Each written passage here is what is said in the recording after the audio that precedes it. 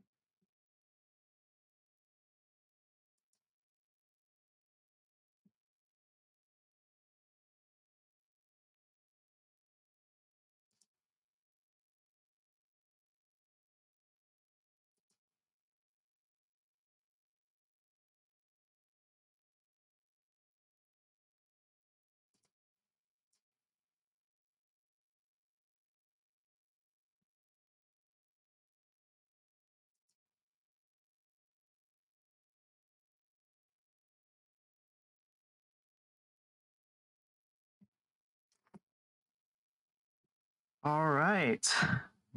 Good morning, everyone, or good afternoon if you're on the East Coast. This is Timehawk here from Xtrades. We're going to be beginning our options seminar. This is our fourth seminar. I've been doing about two a month.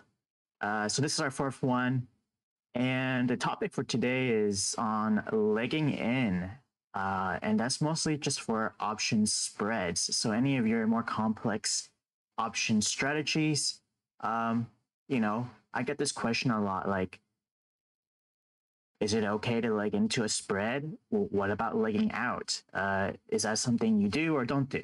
So, I figured I'd answer that question in this seminar and also talk a little bit about how you can use legging in order to avoid PDT.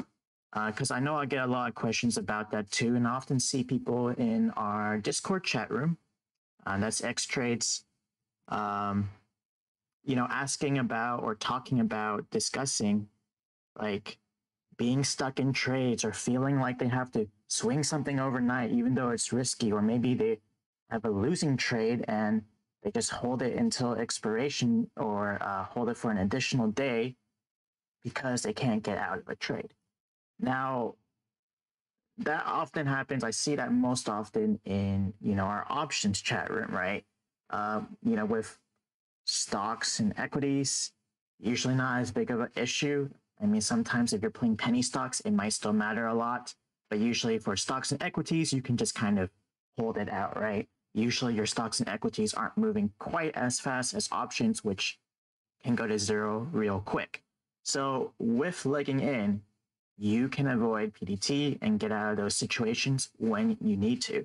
So that's kind of what our main topic is for today. And this is kind of a more simple or basic topic, in my opinion, right?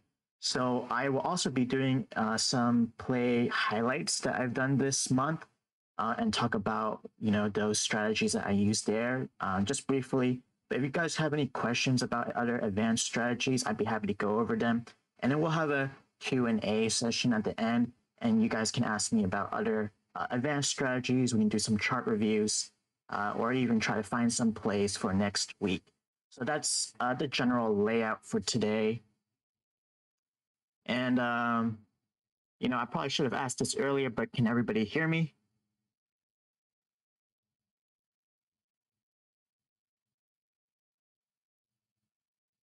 Or am I just talking to myself here?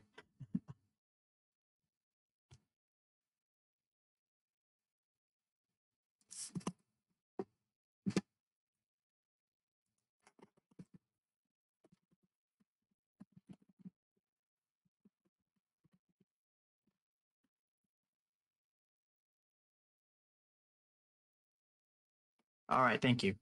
So I just wanted to make sure that because there's been a few times in the past where I forgot to change the settings or something, and the audio wasn't set up correctly, and I was just talking to myself for 10 minutes, and no one heard anything, and I had to redo the whole thing. So I'm glad you guys can hear me. I do notice that there is definitely some lag time between me presenting and probably what you guys are hearing. I am running this on a potato laptop. It's an Ultrabook actually, and I have a lot of things open right now because of the streaming stuff. And I've got some charting stuff going on in the background, so it's a little bit slow. So hopefully that doesn't affect your guys' enjoyment of this seminar or how smooth this seminar is. But okay, let's get started. So just quick introduction. Who am I? If you're new to this channel, welcome. This is, we're Xtrades, we're a trading community. And, we provide a lot of education around trading. And we just provide a lot of good feedback on, trades that you might take. If you need some help with stuff, come and check us out. We also do provide, I guess what people commonly call signals or alerts. We do a lot of that as well. But my main focus here today is on more of an educational side to get you guys up to speed. So I'm again Timehawk. I am a top analyst with Xtrades. That's our Discord link there. It's I know the bot will probably also output that, and it's also in our description. I've been trading for about 7 years, so I mostly focus on swing trading. I do scalp and day trade as well. But mostly I do focus on swing trading. And for me, that means overnight to a few weeks out. Usually, if it's longer than that, then most of the time it's only just equity positions and not so much options. And the purpose of this course, we're going to cover everything, basics to advanced stuff. For this particular one, I think this is a more basic seminar today.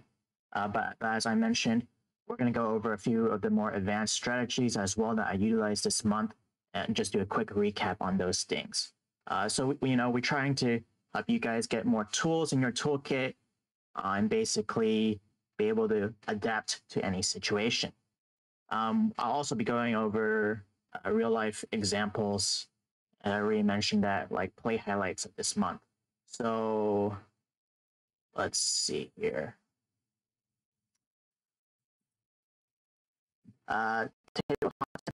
Through this, but this is what we're talking about today, right? Legging in and PDT is going to be our primary topics, and then some highlighted plays, Q&A on more advanced strategies if you guys have any questions about specific plays that you want to take a look at.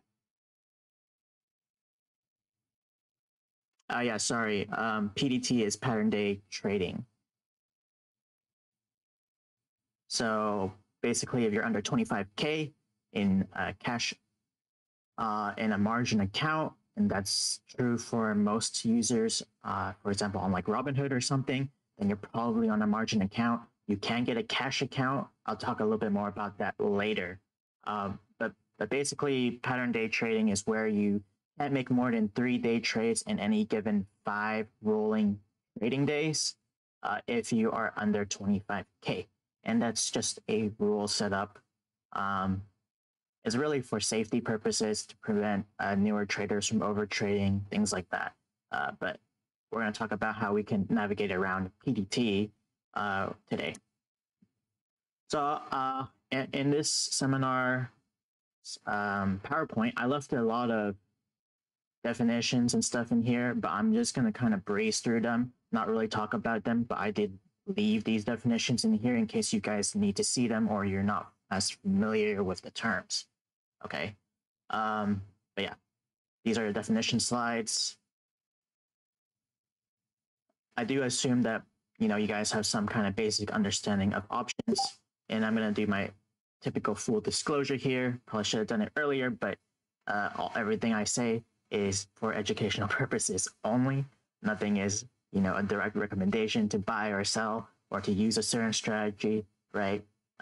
It is for educational purposes, but I will show you my results using them, right? Some more definitions here. All right. Advanced strategies, legs, and spreads. So that's what we're going to be talking about today. I have another slide later on, so we're going to skip this. Data. So for options, you guys all know data is really important. The closer you get to expiration, the faster the data value of your option decrease. That's why you often notice, if you're holding options overnight, why, or even during the day, and the price doesn't change, why is the value of the premium dropping? A couple of reasons possible, right? But data is one of them. Data actually works throughout a day. You will notice it more on weeklies, especially, right? Just some more charts here. All right, going into one of the highlights from this this month since our last seminar earlier this month. So this was alerted earlier this week on Thursday. So this was in our Discord chat, but basically this was a ER calendar spread play. So normally, and I know I did a seminar on this already, but I know I didn't upload it to YouTube yet or anything, and I know a lot of people have been asking about it, so I'm going to do a quick recap here. So normally for calendar spreads, how you execute it, right, is you just have 2 options, one that you're buying and one that you're selling, right? And it's going to be the same strike.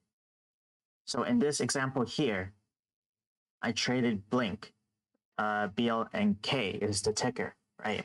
They had ERs on Thursday after hours. So here I have 2 options here. One is March 26, which was the option expiring yesterday. And then I took the one the following week, which is next Thursday. Just friendly reminder, next week is Good Friday, so we have a short trading week. But, I took BLNK April 1st. And then you have the same strike. So in this case, it was 34p. So the strike was 34 and there were puts. So for a calendar spread, you pick the same strike, different day, you buy the further one out and you sell the one closer in terms of time. So a calendar spread is called a calendar spread exactly because it's over time, right? That's why it's a calendar. Or you can also hear some people calling them horizontal spreads. So the advantage of a calendar spread is that really we're just trying to take advantage of data. Because remember that data chart I showed you earlier? I know it was real quick, but basically as you get closer to expiration, your contract's premium is exponentially decreasing, right? Decaying. So the closer it is to expiration, the faster it loses the value. And that's just because, options represent essentially chances of something happening, right? As you get closer to expiration, there's less chance for a certain play to move big. So therefore the value decreases.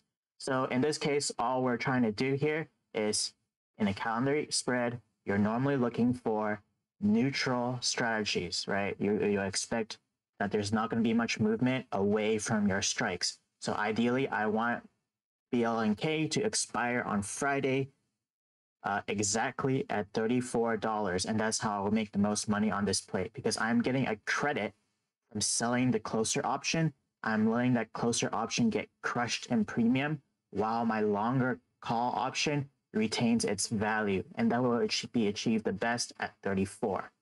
So anyways, my specific version of the calendar spread is I play them over ERs. So we all know that when you have ERs, some tickers get a lot of hype, right? And then the ER happens, and then, sometimes they make amazing moves, but sometimes they don't move much at all. So with every single ER, usually there's an expected move related to that ER. So what I'm betting here is that the move is not as big as options are trying to price for, and that the front option will get IV crushed more after the earnings report because now the uncertainty from the ER is gone. There's no longer that catalyst to make that front dated option move a lot. And of course, your backdated option will also be affected, but the front option gets crushed more. And that's the idea behind these ER calendar spread plays. So anyways, I took this play on Thursday for 34p. And then I got in at 89 cents. I just took a few because it's over ER. You never know what's going to happen, right? And then the next morning, 6:36 a.m., I'm on the Pacific time. So basically 6 minutes right after the opening bell, I closed this ER calendar spread by buying back the front dated option and selling my further dated option, right? And I sold it at $1.29. So that's 40 cents. So can't do the math right now, but 4 out of 9, I don't know what that is, but I'm guessing it's somewhere around 40 to 50%. Okay. So that's a 40 to 50% win just from holding something overnight. I literally opened the spread maybe 30 minutes or something before close. I don't really remember anymore. And then I closed it the next morning with a limit sell. I didn't even, I just woke up and then I was like, oh, it's filled. And then I alerted it. But, it was a simple play that because BLNK didn't move that much after the earnings reports and it got crushed. So I do this pretty often. I find that this strategy is effective for me. I don't usually play that big on them. I usually go maybe up to like $2,000 at most for the play, usually somewhere between $1,000 and $2,000, depending on my confidence level, right? But I have about an 80% success rate with these. I always just set it at 30% limit sell, and then if it sells, I take that profit. And then if it's a loss, I usually just let it run until expiration. Probably not the best strategy, honestly, but that's just how I like to play them because I treat them as lottos. And then, my success rate on these types of plays is high enough that overall my account for this strategy is pretty green for the year. It's up about 25%. Okay. So let's see. Let's talk about some guidelines for the ER calendar spreads. I'm gonna see if there's any questions here in the chat. Sorry, I've been kind of neglecting the chat. How long is this seminar? By Just Trade. So I think the seminar, I'm planning on it to be about an hour, probably about an hour. Today's a simpler topic, so it'll probably be pretty quick. And then, you know, I may go up to an hour and a half. But basically, whatever time we have left, and then if there are additional questions, I can go up to an hour and a half, just to discuss any advanced strategies you guys might have in the chat or review charts, things like that. Look for plays. But the actual seminar itself, I'm expecting it to only be about 30, 40 minutes max, which is a lot shorter than previous seminars. See here.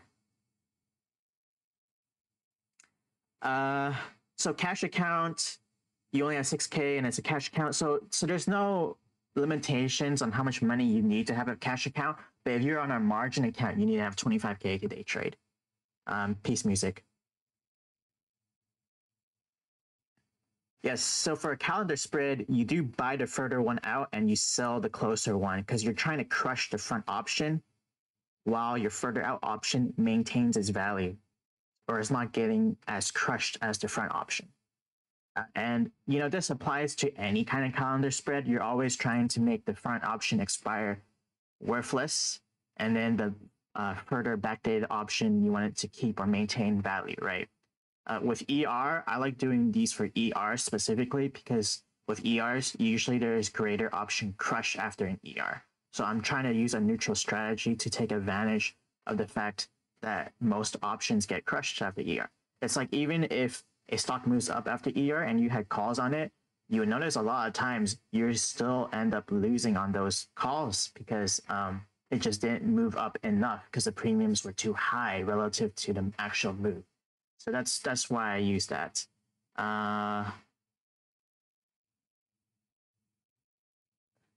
ER's is earnings release. Yep.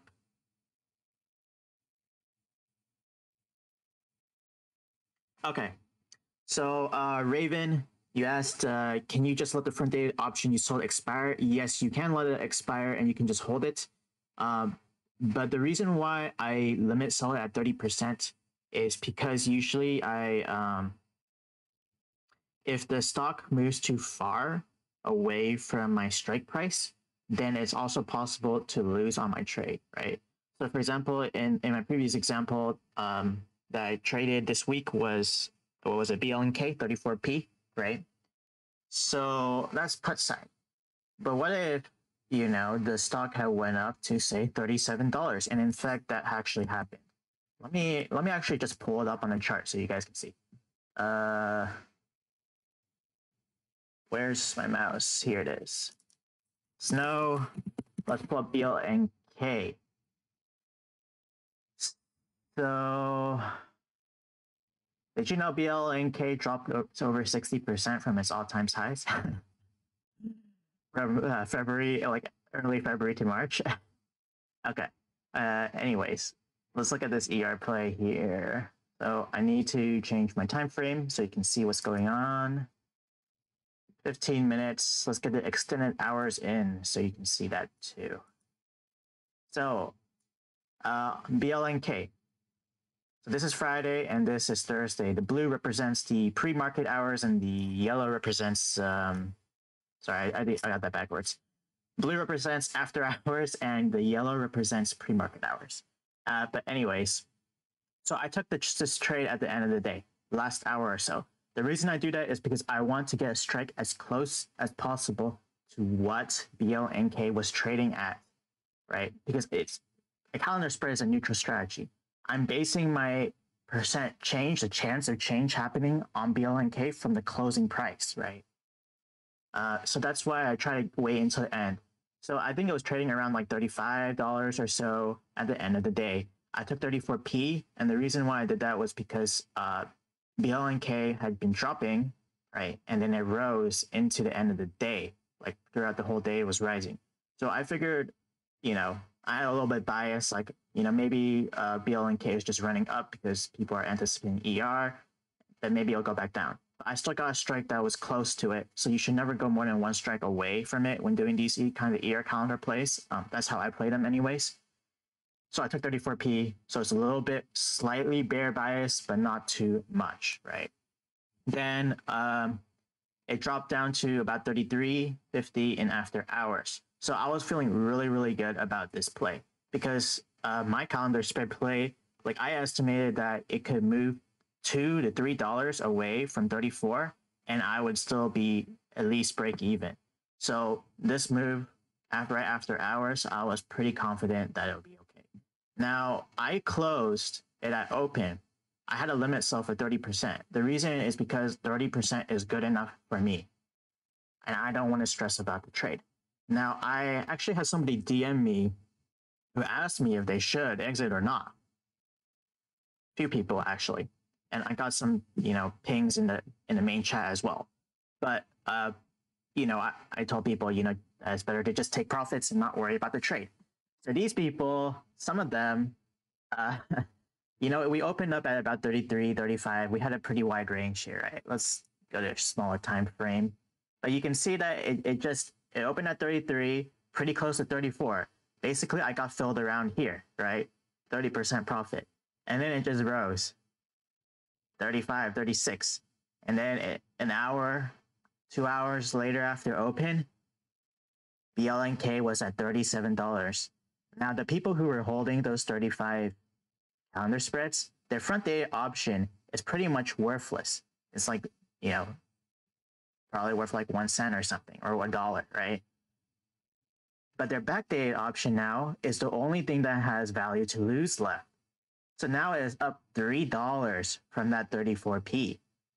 So, they told me, I got some messages and they're like, oh, I'm down like 20% or something. What should I do? And it's just like, this is why I just take it at the open. Okay. And of course, BLNK did return back down to 34.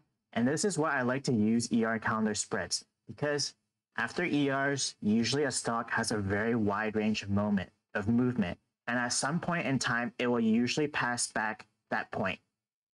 That's when you exit. Okay. Sometimes it opens up here and then it dips really quickly and then it bounces back up. Maybe that time frame is only for 5 minutes. Maybe it's only 1 minute, right? But I notice a lot of times post ER, usually you have a very wide range of movement, and at some point in time, usually you'll find that it will pass this point again, right? And so that's why I just set a limit sell and I don't worry about it, and I just let it take profits. And if it doesn't hit, then I don't worry about it. And I found that this strategy is successful for me, right? There's no right or wrong way on how you want to play these.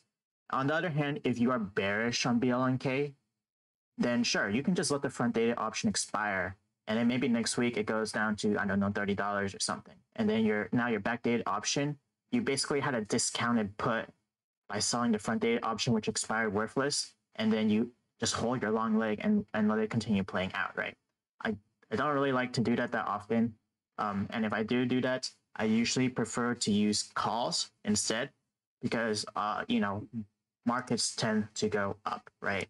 So, and if I do that kind of a strategy, I also prefer to use further dated options. So I would say buy like, April 16th calls, and I would sell March 26th calls or something instead. And then I could just hold it out and then let it rise. Basically, you get a discounted backdated option. And that's how you would normally use calendar spreads.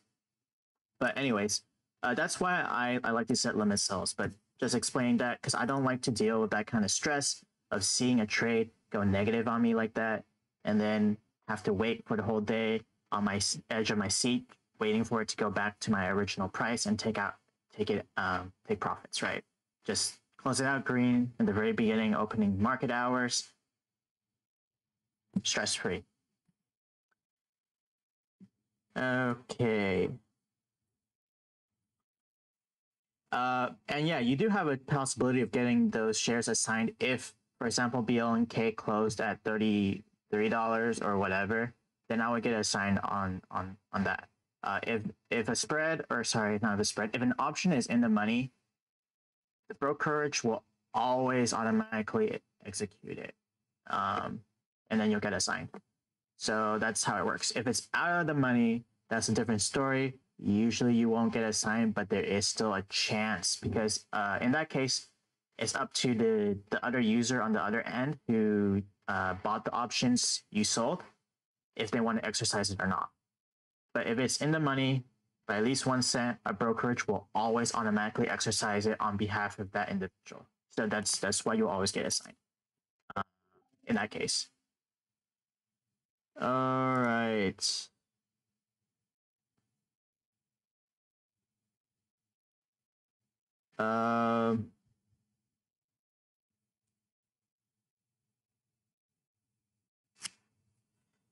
Okay, so be positive. Yeah, this video will also be available to watch later. It's available for 2 weeks on Twitch.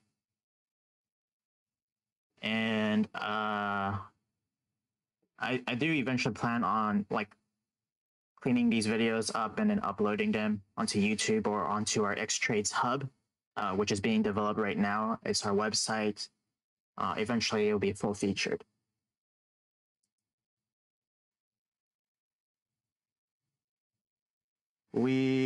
You filled at open in Thursday and closed at 30% on Friday.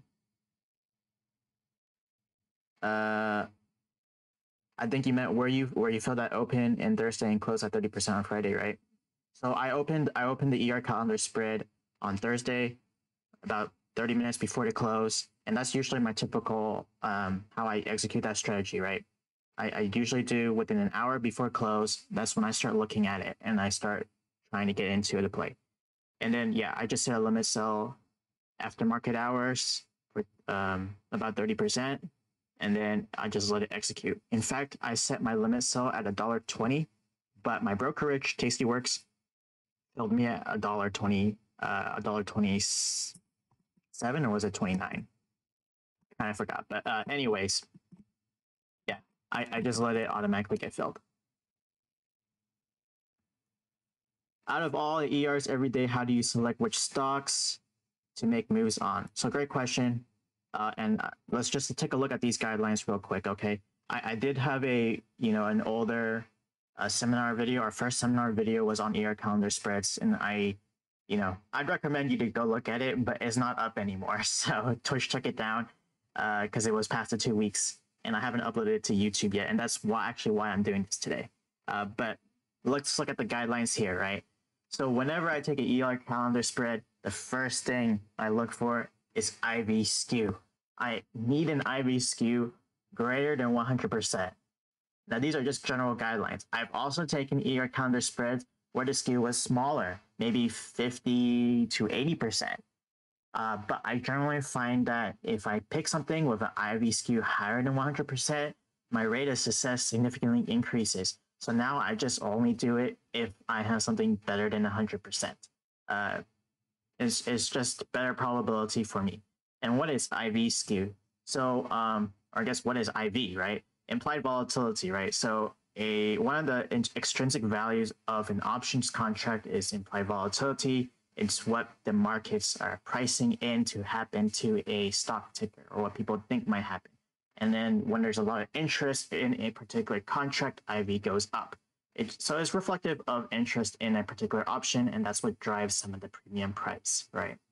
So what I'm looking for in skew is that I'm looking for a very high IV on the front dated option that I am selling, because you always want to sell high IV, and then you want to buy low IV, because that means that the high IV that you're selling has less of a chance of actually making as big of a move as people are expecting. And so the IV skew is I'm just comparing the front dated options IV with the back dated option IV. If it's greater than 100% difference in that IV skew, then I take that ER play, or I consider it. I also look at other things. So the other considerations here is that it has weekly options and decent liquidity. So this goes hand in hand. if a particular stock has good volume, good liquidity, then chances are more likely that it will have weekly options. If they only have monthly options, chances are that it's not traded as heavily, and so I'm not as interested in trading that because usually it's harder to get into the spreads, and also there's not as much interest in that stock, so there's not as much premium crushing that I can take advantage of. I also want to make sure that a stock has a decent market cap. So like there's tons of ERs every single day, right? We're getting to that point of the season where there's not as many good ERs anymore. Like, we're always looking for the high profile companies, right? I've had times where I've played like really, really low price tickers or penny type tickers with this kind of strategy, and it does not work very well. I find that, it does work, but then it's more lotto-y than picking something that's bigger. And, it's already a big risk when you're doing ERs, but when you're picking small cap penny tickers, like the move sometimes really, really far outweighs what happens, and I just take a big loss on that. And so I've decided, this is one of my guidelines, is that I only play something if it has, more than $1 billion market cap at least, right?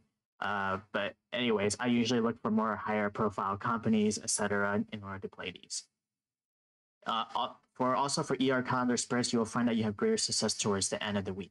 So you can do this anytime from Monday to Friday, right? But usually Thursday to Friday, I find myself to have a greater probability of success, and also, in addition, a greater profitability. So just higher percent ratios. And the biggest reason for this is because of data again. So as options get closer to expiration, the data burn, right? The premium that's being eaten up by data increases. So because we are short, right? We're short on the closer data option. We are actually, I don't even know if I'm using these terms correctly anymore, but we're long data, right? Yeah, we are long data. But basically, we're trying to take advantage of data burning up. So the premiums, and so that's why we see greater success towards the end of the week. Thursday to Friday are the most optimal plays. But I do have success with this strategy on Monday to Friday as well, but I have to be more selective. Definitely look at those IV schemes, right? And then my next recommendation is these are always lottos, because ERs, anything can happen. Just because options usually IV crash after ER, and most of the time they, don't pan out for those holders of options, sometimes there is crazy move after ER. And in those cases, that's where the strategy will lose. Most of the time, I expect that, there's not as much movement as people are pricing into those options. And that's why we take these plays. But because there's always a chance of that happening, always size in this similarly. And, the more you do it, the more chances of being profitable your account is. Don't just all in your account on these kinds of plays. Split it up, and most, do 10% of your account on this play. So you can do it 10 times, and then, maybe you fail 4 times out of 10, but then the other 6 are successes, and then you get 30% on that, and it helps outweigh those losses, right?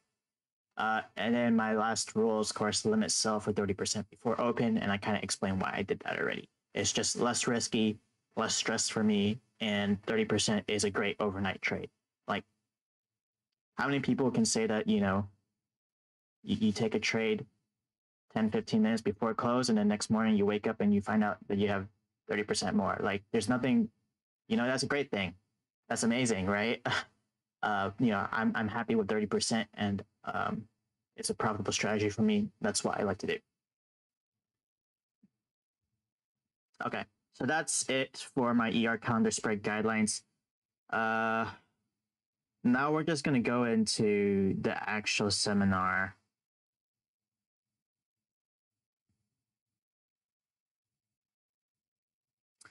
Okay, so I see some questions, so I'm just following up on those. Kate and Queen Cars, where do you usually set your stop, or do you have a stop, etc.? Yes. So for these plays, normally I don't set stops, and the reason is because they are ER calendar spreads. I just let them run. So you know, if the play doesn't pan out, I just let it run and I give it time. And the reason is because time is actually on our side for these plays, because remember, we are long data. So the closer we get to the end of the week, the higher the chance of our profitability is, as long as it doesn't move away from our strike, right? So if it moves really far away from our strike, then at that point, my contract isn't worth that much anymore. So I usually just let them go. But you know, as I said, usually I limit myself for 30% before open, right? But I have gotten 100% plays on these before as well.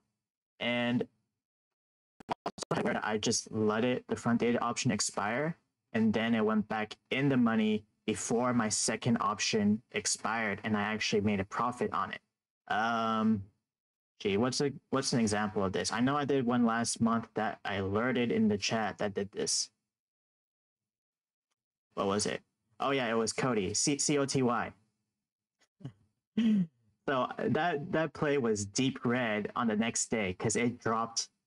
I don't remember how much it dropped anymore, but it dropped like 20-30% of its value. And this is one reason why I don't like to play tickers that have a low stock price anymore. But it basically dropped so far down, it was worth nothing. So I let the front date option expire worthless, which is fine because that basically means we collected the full premium. And then I let the long dated option run. And then by the time we reached back to that long dated option, it was actually in the money. And then we took profit on that play. So it doesn't always work out like that. But this is how I treat these plays, is that they're ER calendar spreads. I treat them as lottos. And my account for ER calendar spread, the strategy is about up 25%. So, obviously I have a limit sell for 30% normally. That means I do have losses, but my gains far outweigh my losses, and usually this strategy is successful. So, but if you really need a limit, like a stop loss, maybe something like 50% would be reasonable, is what I think. Or you can set it lower to say the same as your limit sell. You can do 30%. But I treat them as lottos, and that's how I play them. Can you do this strategy with a small account? Yes, you can, because spreads are cheap. And for example, the play that we took this week was only 89 cents. So that's $89. Like, you could play one spread on that, right, for $89, and that's less than 10% of your account. Maybe you can do two, right? Probably wouldn't do more than that, but probably one is best on a small account, right? But they're cheaper to play. They are risky though, because it's still ER. I just find that I have good success with it. Over 80% win rate on this strategy, but that's only when I'm following these criteria, right? You need to make sure that you're meeting these criteria in order to increase that probability of success. Okay. All right, let's move on. More Q&A later if you guys have any questions, if we have time. So we're going to go over the main point of this seminar, which is legging in. So what is a leg, all right? So a leg is each call or put option that is part of a more complex strategy with multiple option contracts. So usually you hear people go, like, I'm buying calls, or I'm buying puts, or maybe some people are selling them instead, and they're selling puts, for example, right? So that's just a single leg and a naked leg, for example. And, with multiple legs, that's what we call spreads, right? So when we have a spread, we're basically reducing our risk or covering ourselves up with different option contracts in order to create a more complex strategy. And there's a lot of different reasons why you would use a more complex strategy, because they adopt to other different situations. Calls and puts, it's just bullish or bearish, right? With complex strategies, you can be neutral as well, or you can just be neutral bullish or neutral bearish, right? Depending on how you mix up your options. So when we open each part of an advanced strategy or complex strategy separately, for example, a spread where you buy to open something and you sell to open something else, right? you can do each separately, and that's what we call legging in. So example of that here is legging into a trade such as an iron condor. Okay. I think I'm going to just show you guys a option strat, the calculator, so you guys can visually see this as well in 1 second. But, you know, an iron condor would be to sell a put spread into a down move, right? So the reason you do that is because when it drops and then you sell the put spread, and then you wait to sell the call spread after the stock runs back up. So you're taking advantage of the price difference within the stock by legging in to a trade, okay? So why would you or why would you not want to leg into a trade? And before we get into that, let me just quickly hop over to our option strat calculator. This is an iron butterfly, not what I was looking for. So this is optionstrat.com.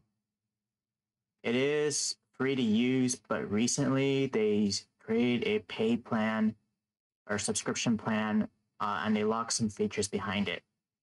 But you know, you can still use some of the basic features. So let's look at the iron condor.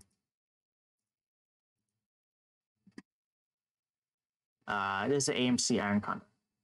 So in the iron condor, it's a neutral strategy, right? Let's just read what it says here. Iron condor is a neutral strategy. It's profitable when the stock remains within the inner strikes, B and C. It is established as a net credit. In other words, I am a net seller. So instead of paying money for this trade, I'm receiving money for this trade, right, at open. The downside is, of course, if it doesn't pan out, you have to pay, right? So your max loss on this trade is $135 because that's the width of your iron condors, right? So you have 6p and 8p, and then you have 12 and 14. So 12 minus or 14 minus 12 is 2, and 8 minus 6 is 2. So that's your max loss, right? That's the max value of this is $200. So your max loss is $135 because I'm receiving a net credit of $65. So that's why it's 200. 200 minus 135 is 65. I don't really feel like explaining iron condors right now, but just to give you guys a brief idea of that, right? Okay. So in iron condor, you want the trade to remain between your 2 price points, and that's how you make sure that you collect your max profits. Okay. So you're risking $135 to make $65. As long as AMC remains between, actually it tells you right here, 735 and 1265. Normally I think of it remaining between 8 and 12, right? We want it to be between our 2 spreads that we opened up. But because we got a $65 credit, and that's why we have this extra distance, right? So when you leg into a iron condor, what we are saying that you would do is that you would buy to open the 6p, and then you would sell to open the 8p, right? So the 6p is worth less because it's further out of the money, and the 8p is closer in the money, so it's worth more, right? So that's why you're getting a net credit. In an iron condor, both of these you receive a net credit because you're buying the one further out, which is worth less, and then you're selling the one closer in, which is worth more. So you get a net credit from that, and your max loss is whenever this is past 14 or below 6 for AMC. We just want it to stay in between here, right? So the reason why you do these 6p and 14c, even though they're like worth not that much, is to limit your loss. Because otherwise, if I just sold this 8p for 43 cents and AMC goes to $0, which I don't think will happen, but let's just say that happens, or I don't know, they file for bankruptcy, something like that, right? Then now you're on the hook for $800. So I collected 43 cents and I had to pay $800, which is terrible. So you do iron condors to help reduce that risk, because now you have a 6p. So now if it's $0, then this 6p is going to be worth $600, and this is worth $800, right? So that's $200. That's how you get your max loss.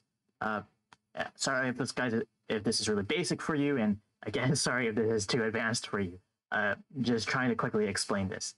I probably am going to have to do a more detailed, an actual seminar on each of these strategies later.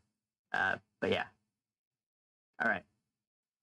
So in the event of legging in, what they're telling you to do, or what I'm saying that you can do for legging into an iron condor is say that AMC is at $10 right now. It says 1022, so let's 1022, right? So and you expect AMC to drop, okay, in the short term, but you expect that say by April 16th, AMC is going to be between 8 or 735 to 1265. That's where you think that it will end. You think it will end maybe exactly at $10 because that's the point of this iron condor. You want it to be right in the middle. That's how you collect max profit, right? Or between 12 and 8, right? Because as your break even is further out because of the premium collected. So you collect max profits if it's between 12 and 8. So you want it to be right smack in between these.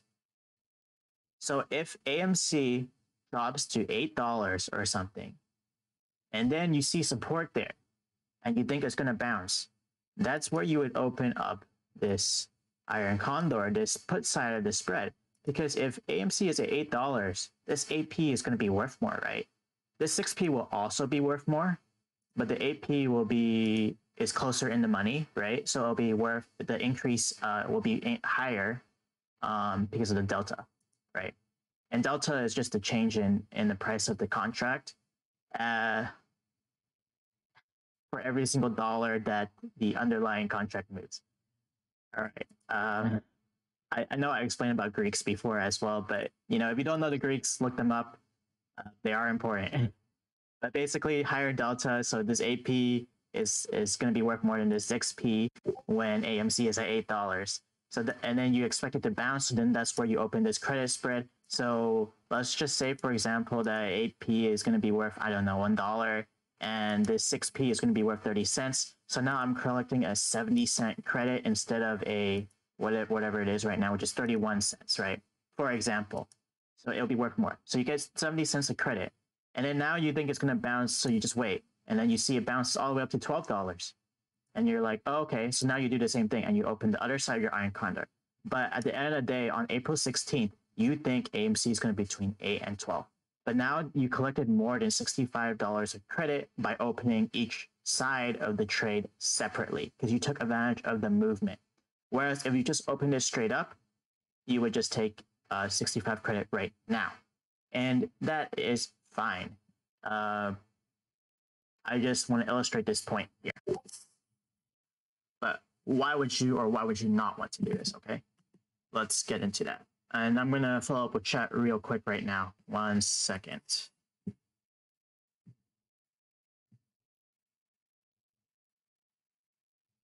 All right. Let's see.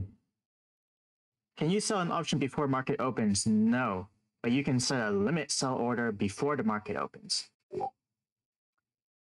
I see Spindleblood already answered that. Thank you. All right.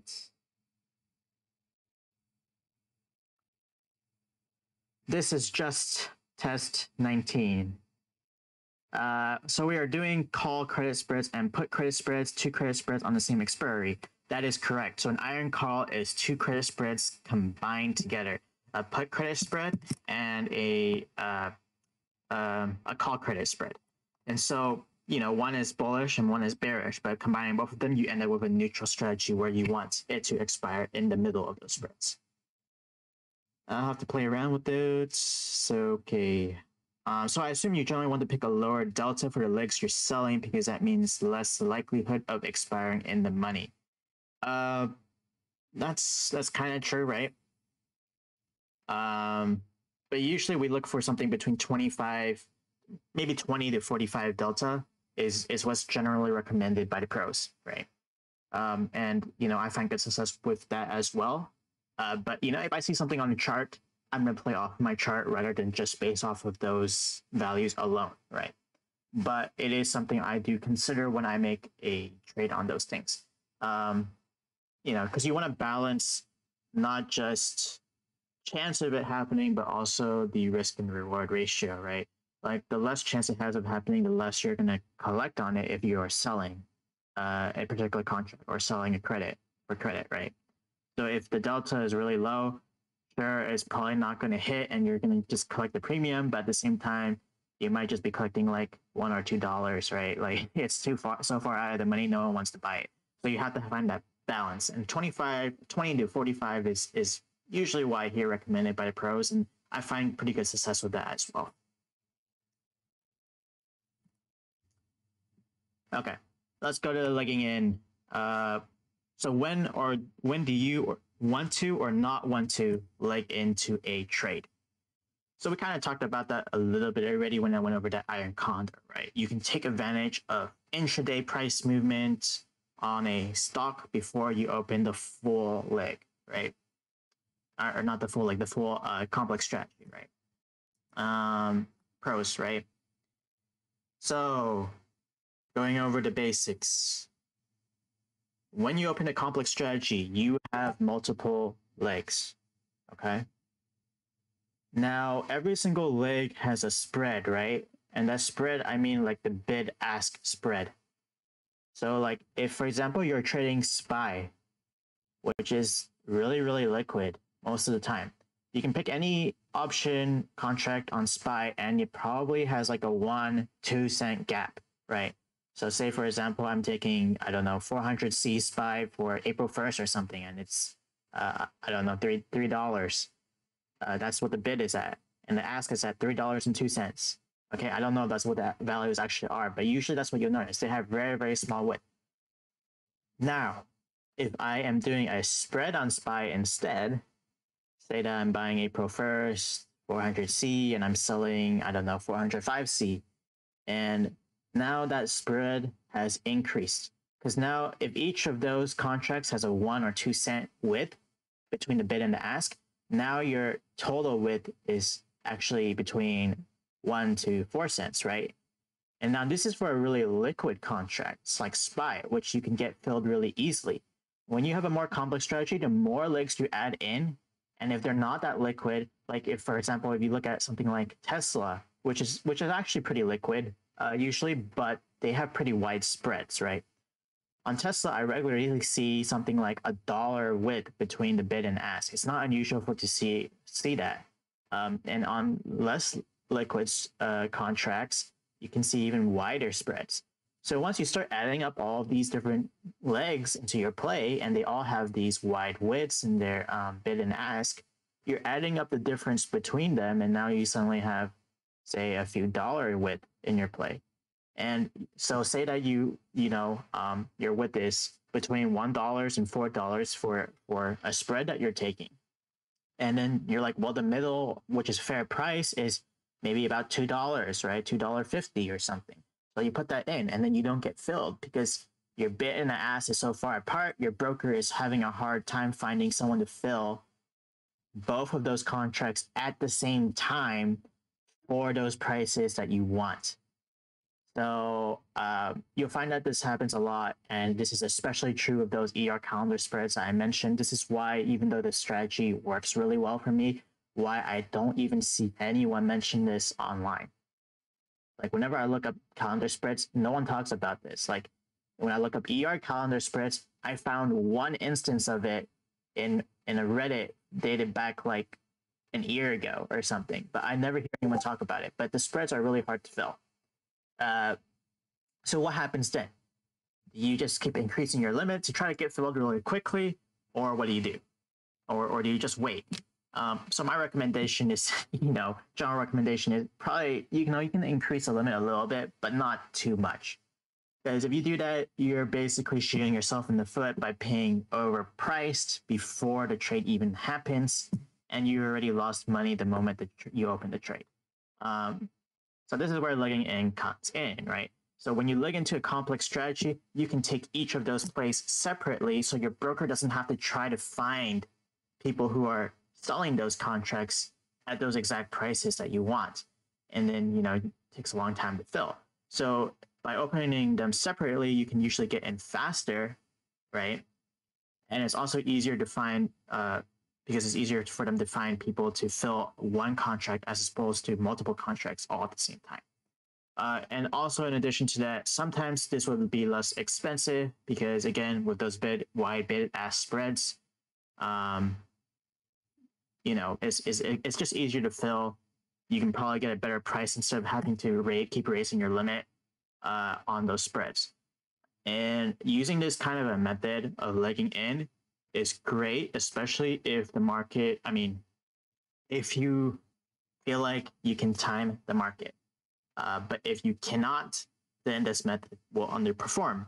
And going back to our example of that AMC iron condor we mentioned earlier, we opened the put credit spread. In other words, it's bullish, right? It's a bullish put spread because we're selling. We're net sellers of those puts. In that case, we open those when and after AMC has already dropped to support, and we expect a bounce up from there. So that's when we would go, okay, now I'm going to open my put spread. I expect it to bounce from here. And then once it bounces, you're like, okay, this is resistance. It's at resistance. I am going to open my call credit spread, which is bearish, right? And now you have both of those combined together to create a neutral strategy. And you're like, it's just going to range in between these two spreads, and then I will make max profit. And again, the difference between that is significant if you can time the market. But if, for example, instead you open the spread, your put spread, and it keeps dropping instead, then suddenly you shot yourself in your foot, and then you can't open up the other side of your trade because it just keeps dropping, or something like that. For example.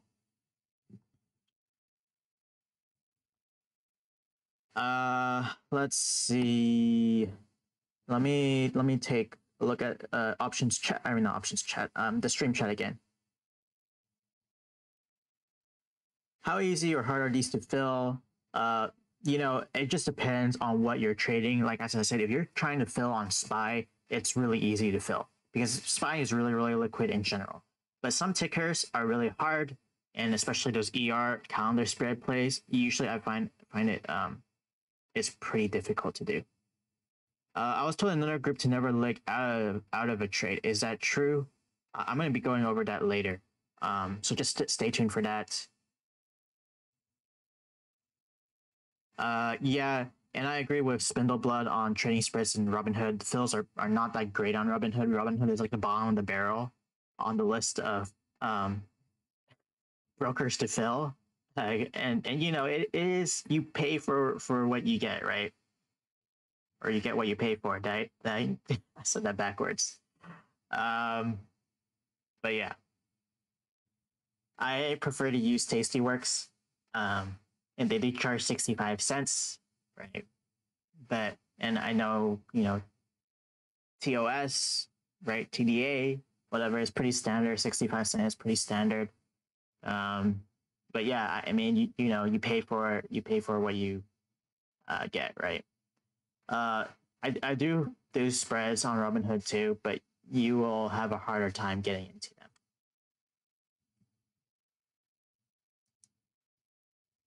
So what are the cons of legging in? So if you can get into a spread at a lower cost or more quickly, why wouldn't you always want to leg into the trade? And that is because of the risk and the spirit of the trade. So we kind of already talked about this earlier, where like basically you're not, you think you can time the market, but then you fail at timing the market, right? There's always a chance of that happening. The risk of legging in, or the leg risk, is that market price in one or more of the desired legs will become unfavorable during the time it takes to complete the various orders, right? Because you're opening them all separately. The market is moving while you're making those separate orders. And if it moves outside of what you expect, instead of becoming more profitable or getting in cheaper, you end up paying more. So, the most important thing is when you're doing a complex strategy, you have a certain goal in mind, right? Like when I'm opening an iron condor, the purpose of me opening an iron condor is because I am neutral, right? I'm neutral on a particular stock. I want it to stay within a certain range, and that is my play. Like that, That's like the point of my play. I don't, I don't want it to move much, right?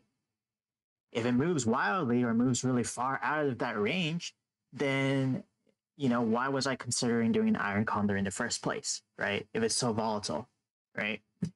Um, so that's what I mean by the spirit of the trade. There's a reason you're taking a certain complex strategy. If you're not trying to use, the purpose of that complex strategy, which is in the case of an iron condor, I'm trying to be neutral, then maybe you should just take, naked puts or naked calls. Like if I'm bearish on it, why don't I just take puts? And then you'll make more money that way anyways. Higher risk, higher reward, right? If you want to reduce the risk on that, you can just do a put spread instead, right? Like a put debit spread. So, when you're doing a complex strategy, I'm aiming for a specific outcome. Why leg into a strategy like that if, that's not what I'm trying to do at all? So, there is risk to legging in. So, simple question for you guys. Think about it. Say that you're waking up in the morning and then you're like, okay, I'm gonna put on these pair of pants today. Do you just jump into your pants, both legs in, or do you put one leg in and one leg out? Okay. So I don't do put on both legs at the same time, right? Now, unfortunately, that doesn't make any sense in the terms of option strategy because it's the complete opposite. We actually do want to put on both legs at the same time. So, general consensus on legging in. If you go look anywhere online and you go look at any reputable trader, the consensus on legging in is no. You don't really want to leg in. But people agree that sometimes maybe there are certain situations where you do want to leg in. Like if it's really, really hard to get a fill on a spread, you can't get in, then maybe you can consider it. But here's the issue with doing that, other than what I mentioned earlier, right? So you have that downside risk, like you could end up flopping on your trade instead, right? Before you enter in the other side of your leg. And I just lost my train of thought. I'll get back on that later and we'll just go to the next slide. Sorry about that. So when do I leg in? So this is an example of what I did. Can you please show an example to make it more clear? Okay. Yep, I'm doing that right now. So I always show actual examples, but just let me get through the stuff, right? When do I leg in? This is a Tesla vertical spread that I legged in on Robinhood. So you notice here that this spread is Tesla 675 March 12th puts. So this is a weekly. So I was looking for a very quick day trade, right? So I opened the 675 puts on March 10th for $1,000 and 180 cents. That's why you see this minus here, right? Because I paid for this contract. Okay. Where's my mouse? I lost my mouse. Oh, here it is. $1,180. Okay. So then later, I completed my vertical spread by selling the 665 puts for the same week, same expiration on the same day, later in that day for $2,000. Now you might notice something weird, right? Or maybe it's not so weird because you probably know what I did. Now, normally when you take a 675 puts and a 665 sell, right? That means that I'm taking this is considered a debit spread, right? Let me just pull up the calculator again so you can see more visually. Let's pull up Tesla. And obviously March 12th is already expired, so it's not on this anymore, but we'll just do April 16th just to give you an idea. So we're gonna do a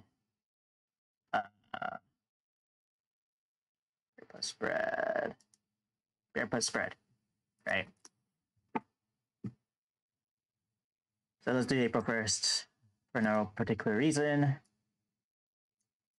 So let's say that, I buy to open a 640p for $33.78, and then I sell the 620p for $22.25. So my net debit for this spread is $1,000, $153, and my max profit is $847 because the width between these two is 20 right? So 20 times 100 is 200 or 2,000. Sorry, and then you subtract what you actually paid for it. So I paid $1,150 for it. So that means my max profit is $847, right? So this graph shows that visually. Once you pass 600, you hit max profit, right? Or 620. Sorry.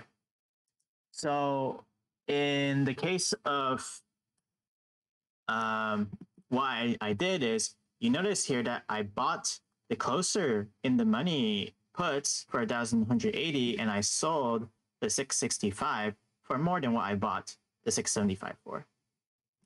Normally, you have to pay for a spread, right? So this is where you get the advantages of legging into a trade. So in this case, what I did was I waited for Tesla to drop that day. Let's try to go back to that day. I think it was March 10th.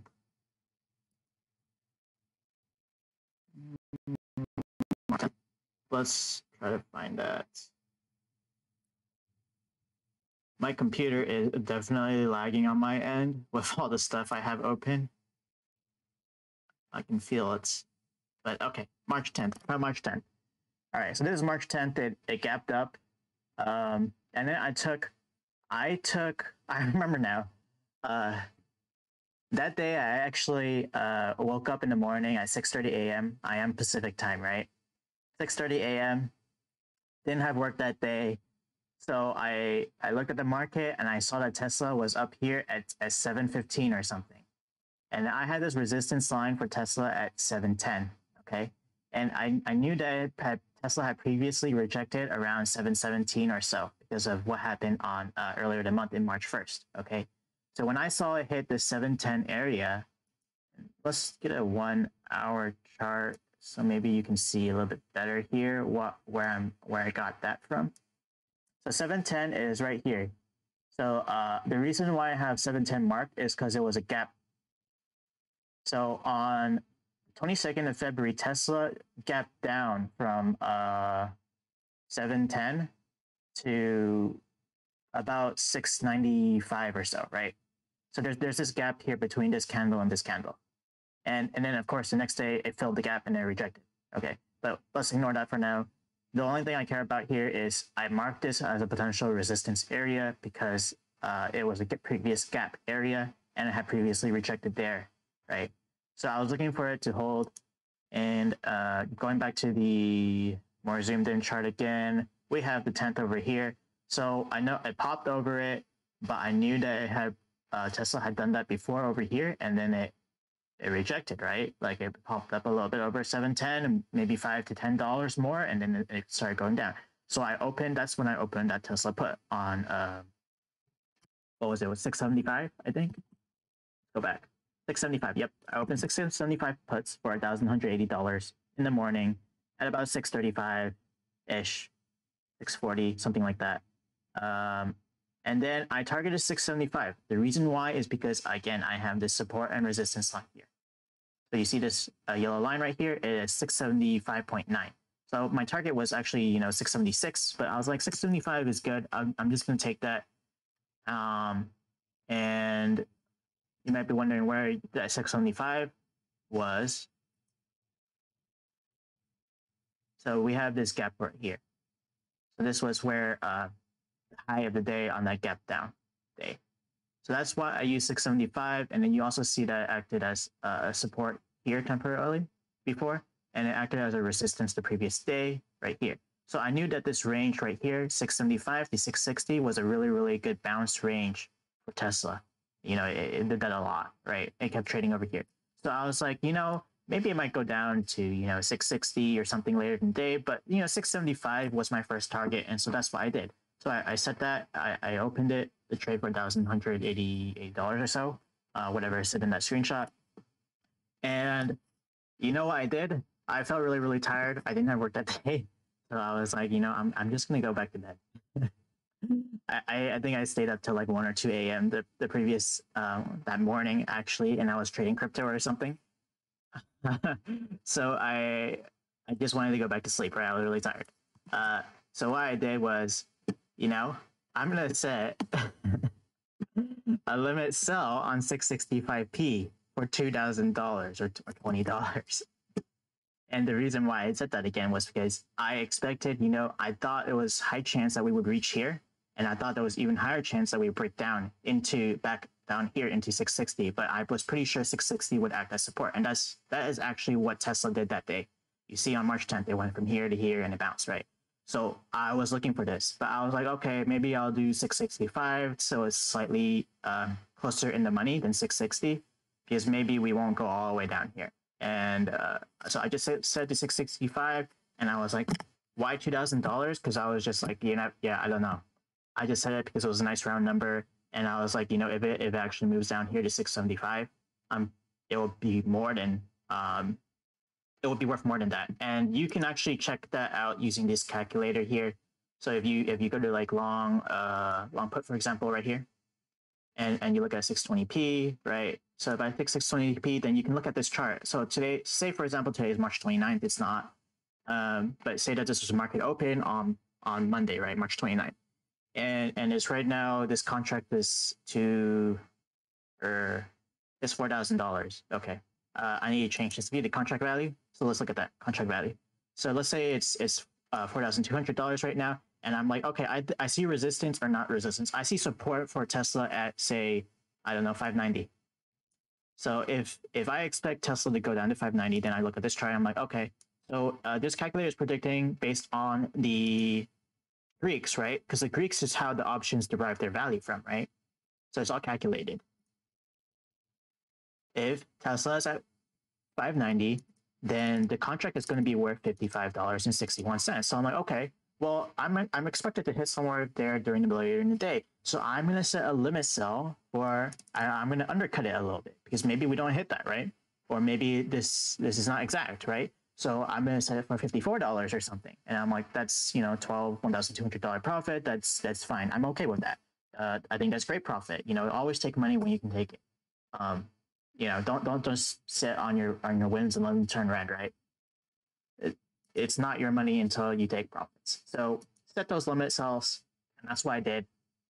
And then I woke up like 2 hours later or something, and I found out that my spread filled, and the rest is history. So I basically got a free running spread because I bought it at 1,180. I sold the further output for $2,000. That means I already made $820 off for opening this spread. So I'm already green on the trade. And now I just have this spread left over.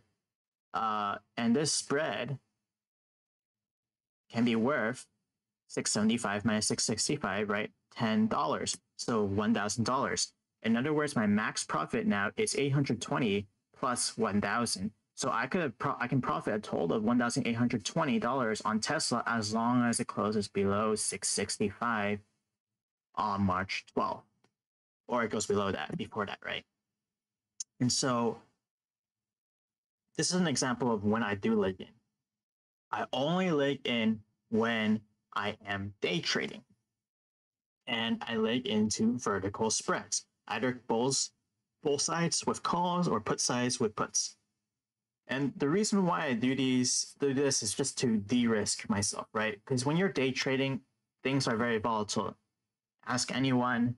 The chat room this past week was wild, right? We saw SPY, QQQ, whatever. It doesn't matter what stock you're looking at, Baidu, right? You saw them go up and down huge amounts this past week. So let's take a look at Baidu, right? So Baidu, right? Yesterday was the 26th. So it opened up over here. Let me try to find it. Right here. At about 202-ish, something like that. 205, I don't know. Around there. And then throughout the day, what happened to Baidu? It dropped all the way down to like 170. It bounced off the 200 daily SMA, which is this yellow line right here. But it dropped, $30+ more than that. A little bit more than that. But that's a lot. That's like 15% or something on a $200 plus stock. Like, this is not a small penny stock, right? Baidu dropped $30. That's huge. And then what happened? And then it bounced back all the way back up. Another $30. And it actually closed the day green, right? Up 2%. So that's really insane. So this whole past week has been very, very volatile for the market. It's like been moving up and down a crazy amount. And Baidu is just one example that I remember a lot of people talking about. I also traded Baidu, but anyways, doing this kind of a strategy allows me to de-risk. So say that, Baidu drops all the way down to 170 and I am still bearish on Baidu, right? Say that it drops down to 170 and I'm still bearish, but I open my trade really early on in the day, so I'm really green, right? Should I take profits or not? But let's just say that I'm really bearish still and I still think it can go down further. So I'm like, oh, maybe it will go down to 164, which is this, I have this fib here, right? 164. In reality, it tried to bounce off the 200 daily SMA. But let's just say that I was looking for 165 because of this fib line over here, and I see this action over here, and it kind of bounced up off of that before. And I'm like, okay, maybe there's support here at 165, and it's going down to 165. So at that point, what you should do, right, if you don't want to completely exit your puts play on a day trade, right, then you would just sell a further out of the money strike on the puts, just like what I did with Tesla. And I say that I sell, I see support here. I'm like, okay, I'm going to sell 165p on Baidu. And, what I prefer to do actually is I prefer to find a strike that is worth more than what I paid for my original strike. So I have a free running spread. So that's what I would do. And if you had done that, then when Baidu rocketed back up all the way up to, green for the day, you would have lost money, right?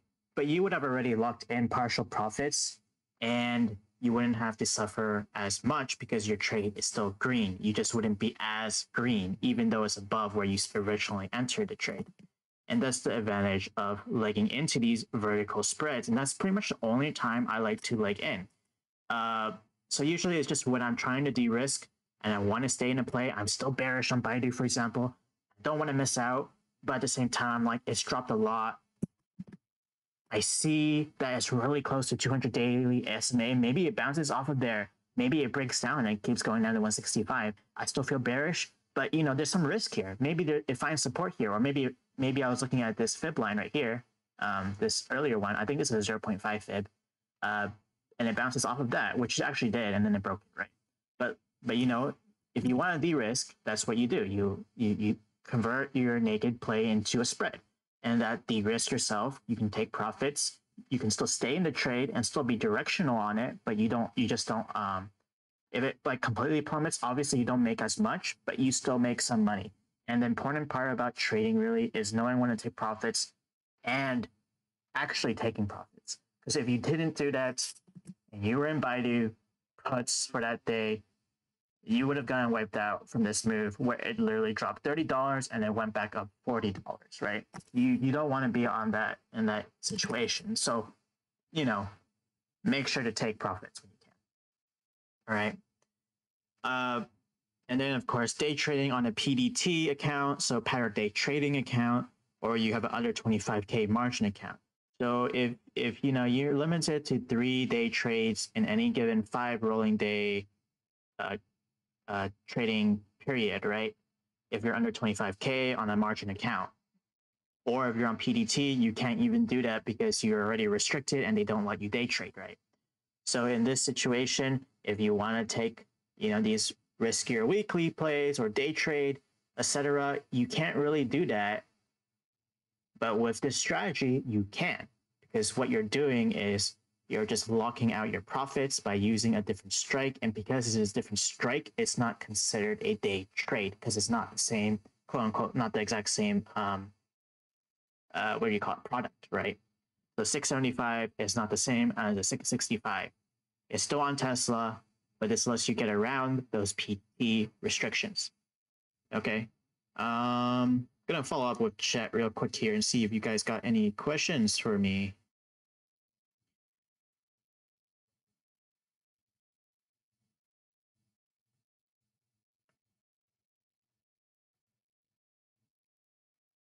what is the shortest call or put option you can have?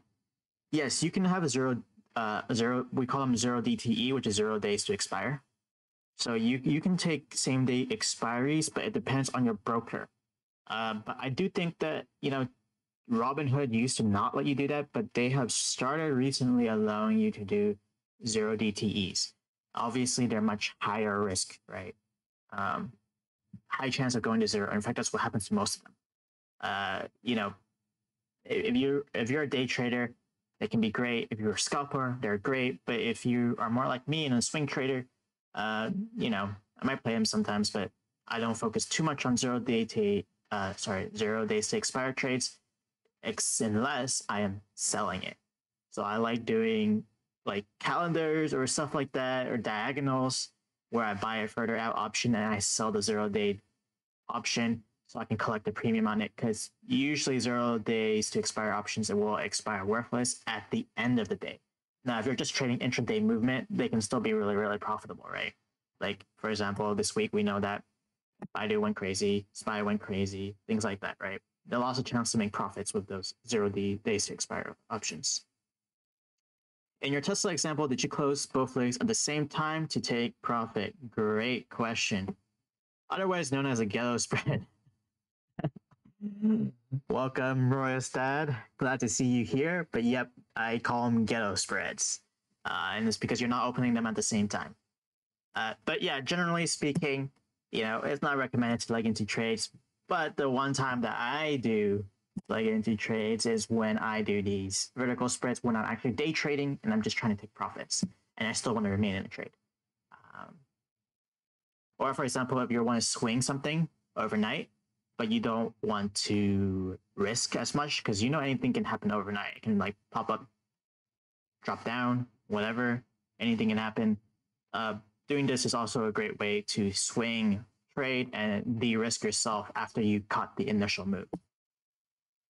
Next slide here, and this will answer your question about closing both legs at the same time. Okay. Oh, looks like I left a bunch of slides in here from last time. We talked about debit spreads and stuff. If you guys are interested in reading more about that, or you're not that familiar with these kinds of strategies, because all the plays that we talked about on Tesla, that's the debit spread, right? But I'll leave these slides in here. You guys can take a look at that later if from the recorded video if you guys need to review that. But I won't go over them in detail. Okay, so you got vertical spreads here, bull side, bear side, right? Puts and calls, credits, debits. These are all just slides from the last seminar, just in case anybody wanted to see those. Okay, back to slides for today's seminar. So legging in is a no in general, right? Most of the time. What about legging out? And remember, everything that we say here is it's just general guidelines and guidance, right? Trade how you want. If a strategy works out for you in a specific way, work it, like use it. That's fine. So legging out of a trade. My general feeling on this is pretty much the same as legging in. Generally, it's going to be a no for me, right?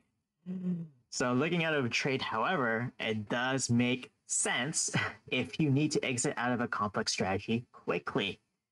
So you do this by separating out your trade into logical components. And best practice is to exit out the risk side of your play first, then leg out of the less risky side. So just some examples, and I think I'm going to plug those into the calculator as well, or the option strat calculator, just so you can see a little bit more visually on that. But let me go through this first. Okay, we're going to go over a calendar ER spread on that. And then another example here is, I'm just showing you in text format, is if you sold a wide iron butterfly for earnings, for example, right? And a stock opened up unchanged. So in a wide iron butterfly, you're just betting, it's a neutral strategy, okay? So the stock opened up unchanged after earnings. That's great. You're making money, right? You're collecting credit. So you want to buy back, in that case, if you're legging out, the short straddle component of the trade first to get filled faster. And that's because after ERs, price action is usually pretty wide. Like I mentioned this earlier today when we went over our what was the play, BLNK, right? Our BLNK ER spread. So BLNK, I think had like probably a $5 range, okay, and it's a $30-something stock. So $5 range is pretty big on a $5 stock, or even if you look at Baidu, if for some reason you did this kind of play on Baidu, right? So if the stock opens up unchanged in the morning, you're going to want to take profits right away, most of the time. Instead of giving it the play time, and maybe it plays out that $5 range and it goes up a lot or it goes down a lot, right? So in order to help us to close the play really quickly, sometimes you might just want to buy back the short straddle component of the iron butterfly trade, and so you can get filled faster. Because if you try to close out the whole entire trade and it has, say, 4 legs in it, right, which is, you know, an iron butterfly has 4 legs. So once you get into those more complex strategy with lots of legs, it gets really, really hard to fill them really quickly. So you just want to exit out the short straddle component, and then you keep your wings, okay? And the reason is because the short straddle component is the side that has risk of it has more value to it, right? That's what's going to be the changing component more. The wings part of the butterfly is they're just longs, okay? But they're further out of the money, and chances are you're just gonna let them expire worthless, okay? So they're probably worth like, you know, a couple bucks or something. So then in this case, you would close back the short straddle component to lock in those gains real quickly at the open, and then you would just ignore your wings, which are worth not that much anyways, and you can try to close them out to collect, you know, a few dollars or whatever, right? But chances are you don't have to worry about it as much if you can't get filled on it right away. So that's when you would, if you actually want to leg out and you need to leg out really quickly on something, that's the only time I would recommend legging out. Otherwise, try to close out your play all at once, because you don't want one part of your play, you don't want to leg out one part of your play and then have the stock price change significantly on you while you're trying to close it out, and then you try to close out the other side of the play and the value of that changes, right? So for example, if I closed out the, you know, if I sold my wings, which are like worth like, you know, a couple dollars or something, like sure, I get my couple dollars back, but now I have the short straddle component, and let's just say that it shoots up $2 or $3 or 2 or 3% or whatever, and now it's out of the range of, you know, what I wanted it to do, and the short straddle, because with a straddle you want to see the price change a lot, right? On a short straddle, it's the reverse, right? You want it to stay within that price range. So, you know, in that case or event, then you would shoot yourself in the foot. Whereas if you had kept the wings, then if it had moved a lot further out of your expectations while you're trying to close it out as a whole play, your wings would protect you, because suddenly your wings would get value, right? Because you are long on those really far out of the money options. So, you know, hopefully that makes sense to you guys. I know this might be a little bit difficult to understand without visuals. So let's just go into the actual option strike calculator, and maybe that'll be a little bit more helpful. Okay. Option strike calculator. Pulling that up now. So let's say that, and that's why I had this AMC Iron Butterfly up, actually, just to explain that. Right. So in the Iron Butterfly, it's a neutral strategy again, okay? So you want it to close between the range that you have predefined using your strikes. So in this case, I am long on the 8 puts. So I bought these puts, $8 puts, and I bought these $12 calls. And you always want to make sure that the width between your middle strike and your wings, your AP and your 12C is the same. So 10 is perfect because it's $2, right? So always pick something right in between. I know sometimes there's like some options with like 12.5 or something like that. In that case, make sure you pick some options where you can get the equal width between them for the strategy. But in this case, so we bought the 8Ps and we bought the 12Cs, and then we sell the 10C and we sell the 10P.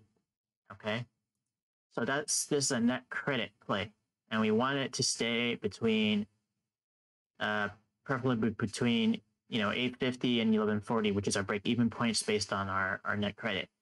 Preferably, you want it to close exactly at $10. That's where you make the most money. Okay, so you can see that here. $10 isn't on this table, but you can mess with the chart range. So I'll pull up $10, right? So we see $10 here, and max profit right here, $142 at expiration. Okay, so that's what we're looking for. That's what we want on this trade. And say that this isn't obviously this isn't an ER play, right? But say that we're taking April 1st instead or something, and it was an ER play, meaning that we were just trying to crush the IV again and all of that. So you would see bigger gains on this kind of play because it would be you have the ER catalyst event, right? So let's see here, and you're just trying to crush these options, right? So say that it opened at $10 and say that it was Friday, right? So if it opened at $10 exactly, that's when you would want to exit your trade because you make your most money. If you wait until the end of the day, you have a chance to make a little bit more, but you don't want to risk AMC, for example, suddenly shooting up to $12 or something, where you end up being red on the trade. So when you have 4 trades, again, as I mentioned earlier, it might be really hard to fill that quickly. And maybe AMC is going to be a quick mover in the morning. I'm sure you've seen it before where stocks just suddenly shoot up or shoot down after open. It happens all the time. So you just want to close out this trade really, really quickly. So what you would do is you would buy back the 10C and the 10P for their relative respective prices. And then you would keep these 8Ps and 12Cs. And these 8Ps and 12Cs, as you can see, they're worth 12 and 34 cents right now. If this was on Friday, like fast forward into the future, these would be worth less, right? Because the premium burn, right? And data. But then you're trying to sell, so we try and buy back these the short straddle. So this is a straddle where you buy the same, or not buy, you sell the same strike for both calls and puts. You're basically betting that the market is going to move big. But in this case, we're doing the opposite. Or I might have flipped that around when I said it, but this is a short straddle, so we're selling these. Normally for a regular straddle, you would buy them, right? You would buy a 10C and buy a 10P. And then one side would pay out big and the other side would lose out big. That's what you're hoping for. So in a short straddle, where you're doing the reverse, by selling them, you just want it to stay flat. So you would buy back this 10C and 10P first, because this is the part that is most volatile and has the most money attached to it. Whereas this is less risky because you're long on these, but they're not worth that much already. And then you can just sell them for whatever they're worth left at the very, before the end of the day. So that's what I mean by, selling the riskier side first. And usually your riskier side is going to be your shorts on these kinds of advanced strategies. Because that's what, you can get assigned on them, whatever, etc. Hopefully that made some sense. Yeah. I'm gonna check with the chat now on any questions you guys have. But you guys got any questions, I'll follow up with you guys.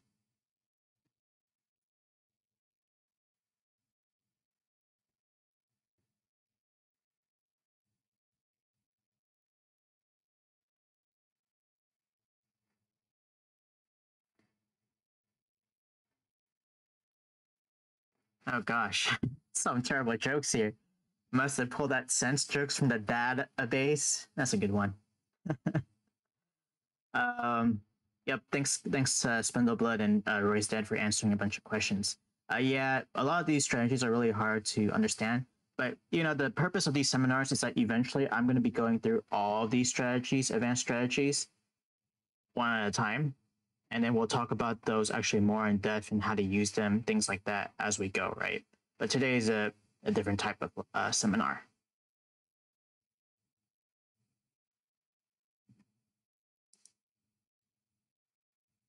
Okay. So again, avoiding PDT. So we do have this PDF available on our Xtrades Discord channel in the education channel. Sorry, our Discord server in the educational channel. And it's I kind of really went over it with how to do it with basically you're legging into spreads, right? You can use that in order to get around PDT, to get around using day trades, right?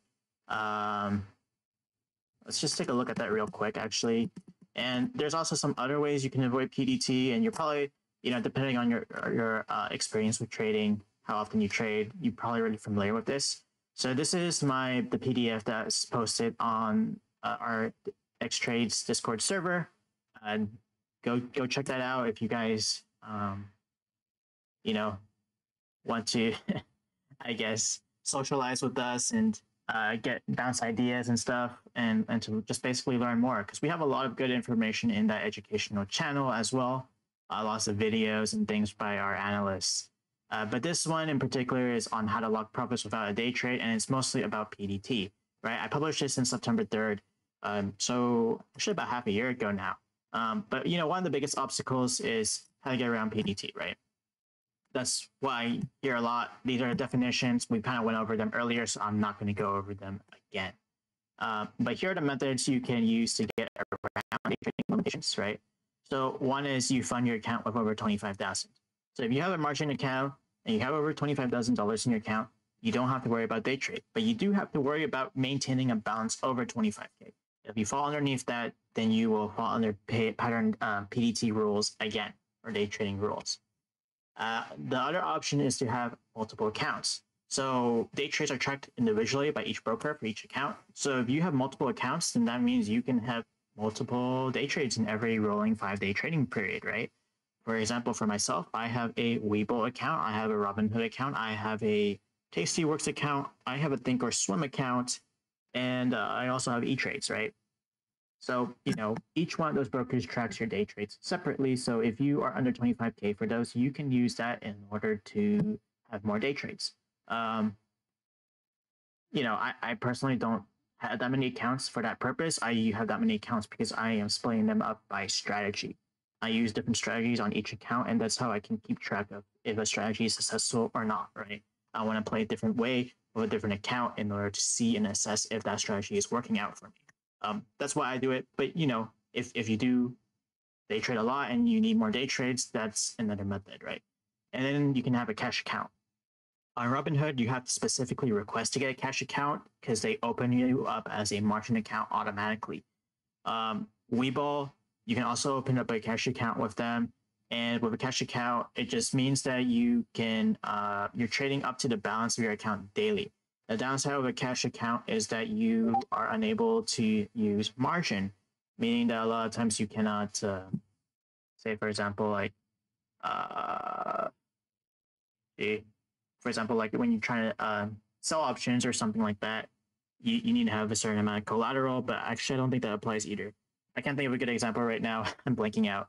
But basically, there are some advantages and disadvantages to a cash account, but with a cash account, you can trade up to the balance of your account daily. So if you have $5,000, that means every single day you can cycle through $5,000 exactly, right? If it hasn't arrived back in your account yet, then you cannot use it. But that way, you don't actually have to worry about day trades because there's no limitations on how many day trades you can do. You're just limited by the amount of cash you have. And then options. So we already talked about that, where we leg into spreads, and that's how you can get around day trading restrictions with options. So in that case, you're opening another option position against your current position. And, I talk about examples and how to do it throughout the rest of this document. I'm not going to go over it because we already talked about it. But if you need to learn how to do it in Robinhood and how to open spreads and stuff and where all the buttons are, stuff like that, this PDF has it all. So I recommend you to take a look at it if you are interested in that, and if you need further reference to it. But we kind of went over that today already. But if you need a visual guide on how to do that in Robinhood specifically, beyond just the theoreticals, then this guide will show you how to do it all. Okay. So, yep. All right, that's it for PDT and how to get around it. So now, we've been going on for about an hour and a half already. This is kind of where I plan to end. But I'm open to doing some Q&A, maybe up to for another 12, 15 minutes or so. If you guys have any questions, you guys want any chart reviews or requests, or if you want to see if there's something good plays, type them in the chat and we will check them out. Thanks, 007. We will see you next time. And also, if you guys don't normally come and join us, come and check out 007 after hours every single day, as he's here Monday through Friday, reviewing ERs and doing chart reviews and requests. So definitely come check him out on Monday through Fridays.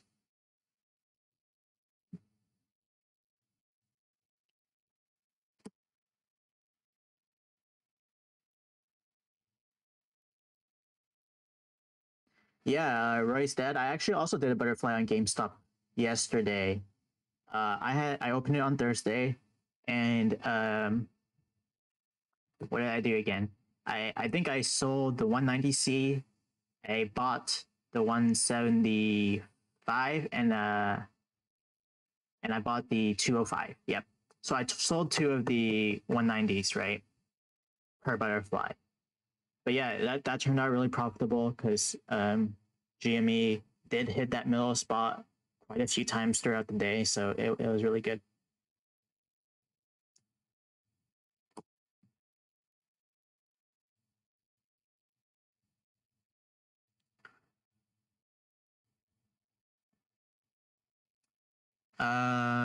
Thanks.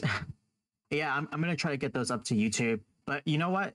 If anybody is good at editing, video editing, hit me up on Discord, like DM me or whatever, because I've just been really busy. Haven't had time to like edit these videos.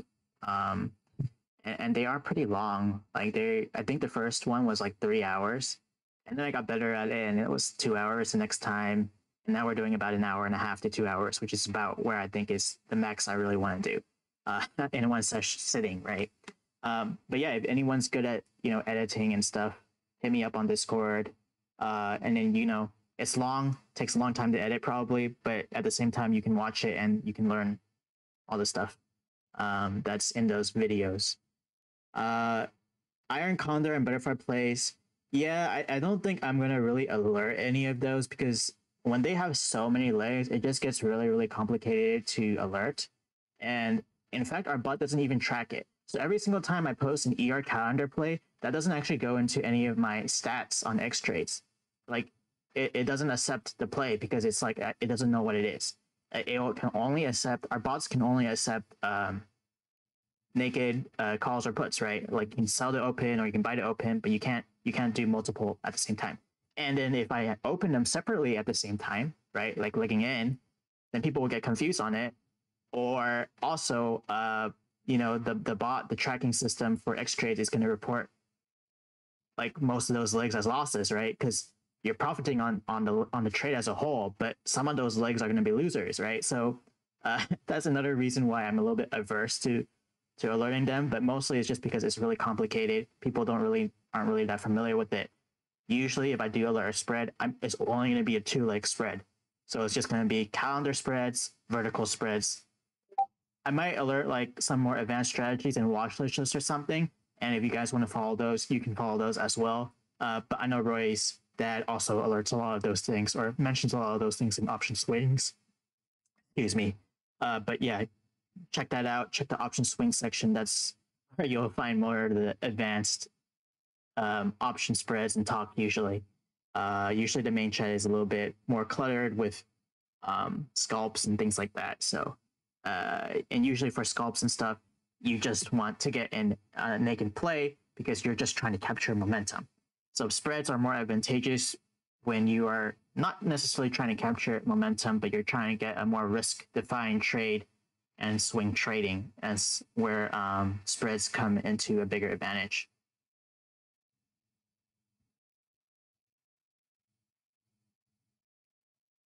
If you're new to option bigs, BIGZ3611. If you're new to options, come check out our Discord channel and check out our education section. There's a lot of good videos there and a lot of good tips. Yeah. Yep, wheel strategy is great. Puce music. I do a lot of those too. Condor is indeed flat. Yes, it is a neutral strategy.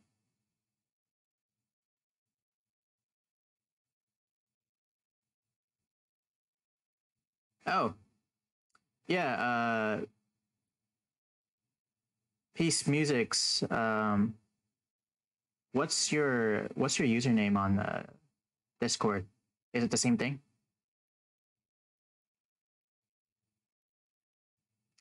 Ah, wash sale disallowance. Good point. Spindle blood. That's another whole topic altogether.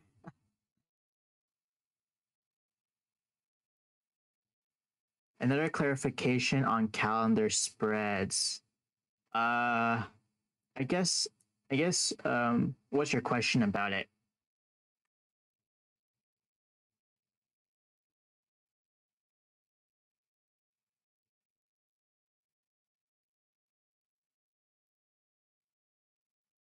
Same name, perfect. All right, we'll do that.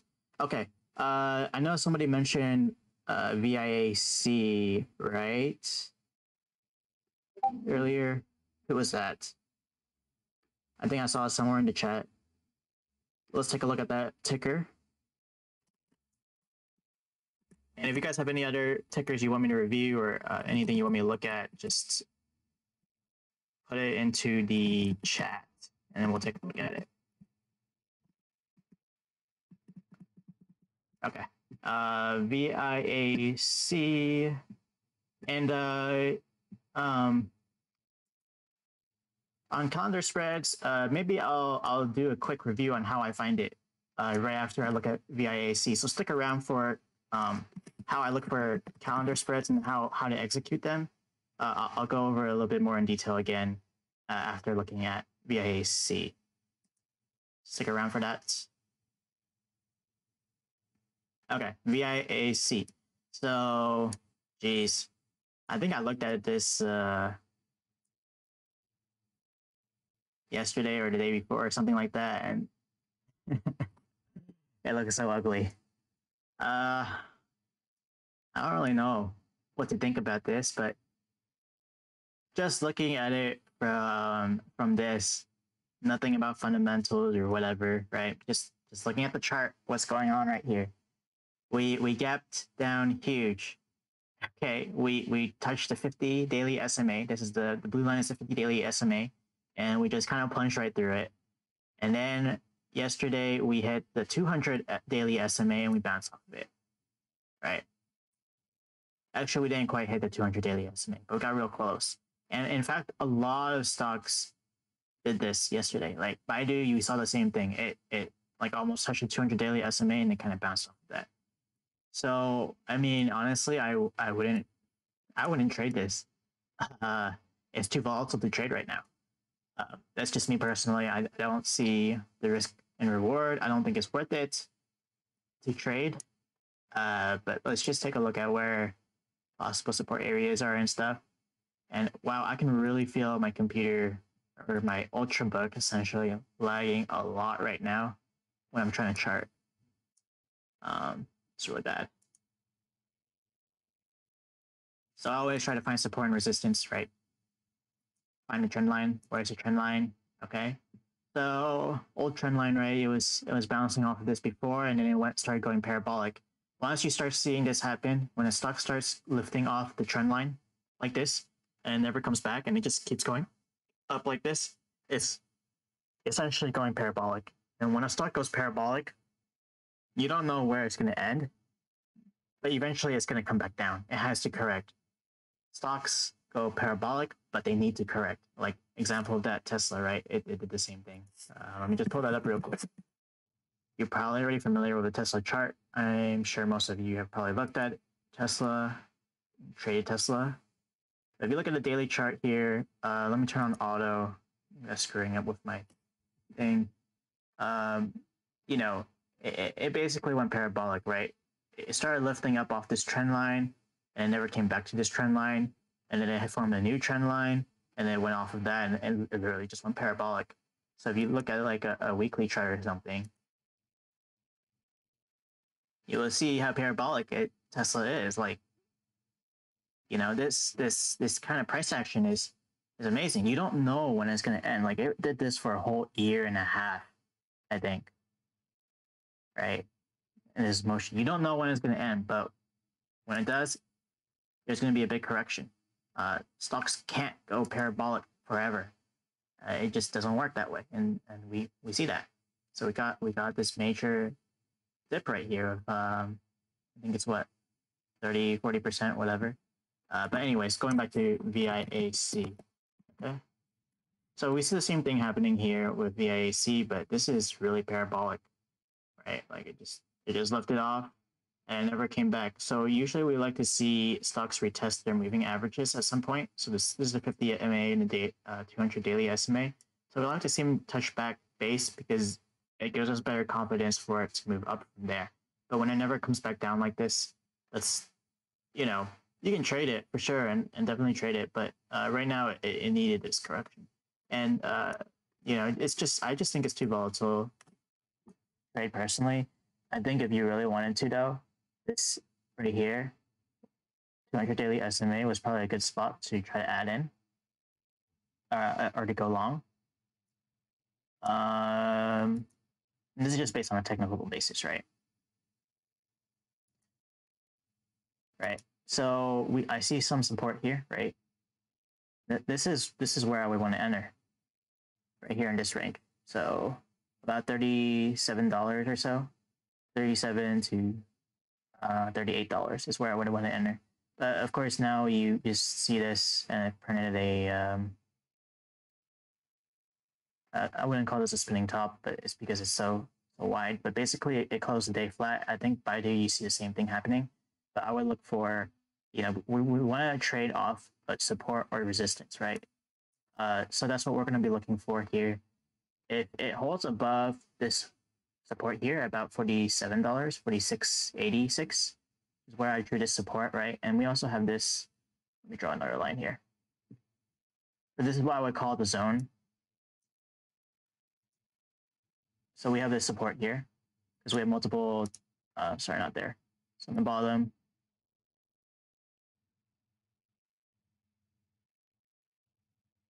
There we go. So we have multiple touches here. And so I find that it was good support before. So this is where I'll be looking for this range right here, right in between 46.80 to 48.20. If VIAC can hold this area and it bounces up from here, then that's where I would go long. And my long target, I mean, there's this huge gap though, right? We would think that eventually it would fill this gap. But honestly, I would not trade it right now. Give it another couple days to see if it finds support. Because when stocks move like this, it's really volatile still. It can bounce up and then it can go back down, right? That would not be unusual. So personally, I would not trade this right now. I would wait at least another few days to see if it finds support. This is probably going to be my next price target right here, $60. If it can hold this area. Ideally, what I would want to see is I would want to see it retest this 200 daily SMA and bounce off of it. And that's where I would enter and I would go long up to here. And of course, we have this gap fill, right, from 67-ish to $90. And we would look for that to fill eventually. But, you know, I'm not really too optimistic right now. I think there's a lot of stocks that were really hyped up and they went really parabolic and they just don't really, they're not really supposed to be that high. But, you know, the markets trade the way they want. What I think is valuable or not valuable doesn't really matter sometimes, but we just play what we see. So, but anyways, I'd look for support there or for it to form a base over here around $46, $47.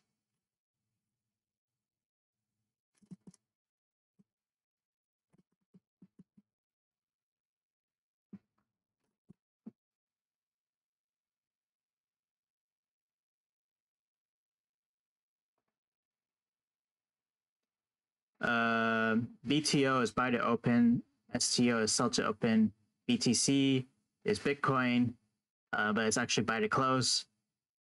STC is sell to close. So, you know, when we're closing out a trade, we use the C's, and when we're opening a trade, we use the O's.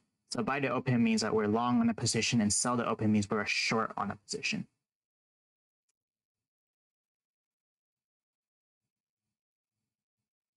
Oversold? You guys think it's oversold? I mean, yeah, I mean, it's definitely oversold.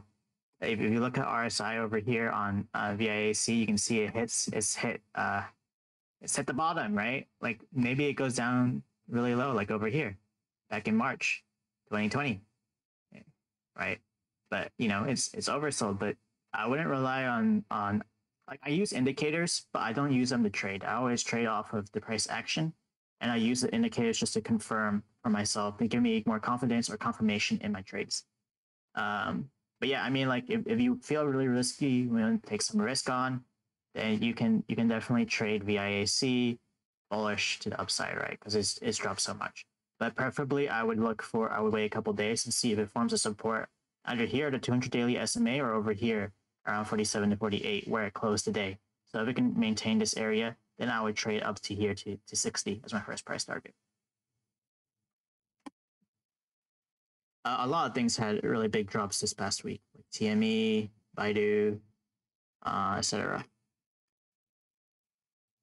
Okay. So calendar spreads, right? Let's just go over how I find a ER calendar spread play, okay? Because I think that's what some of you guys are interested in and want to hear more about, right? And if you guys have any other questions, let me know. So the first thing I usually do is I just pull up our ER calendar chart, not chart, infographic, whatever you call these. So Earnings Whisper, you know, they're a website that focuses primarily on ERs, and they tell you what their expectations are, what the analyst expectations are, things like that. So it's pretty useful, right? I use them to give me a heads up on like the big companies that are reporting that week, because that's what we want to know. There are other ways to find ERs too, and there's more ERs than just this, but these are the ones that are usually more of interest. Hey, look. Is this Xtrade? I didn't know we were public.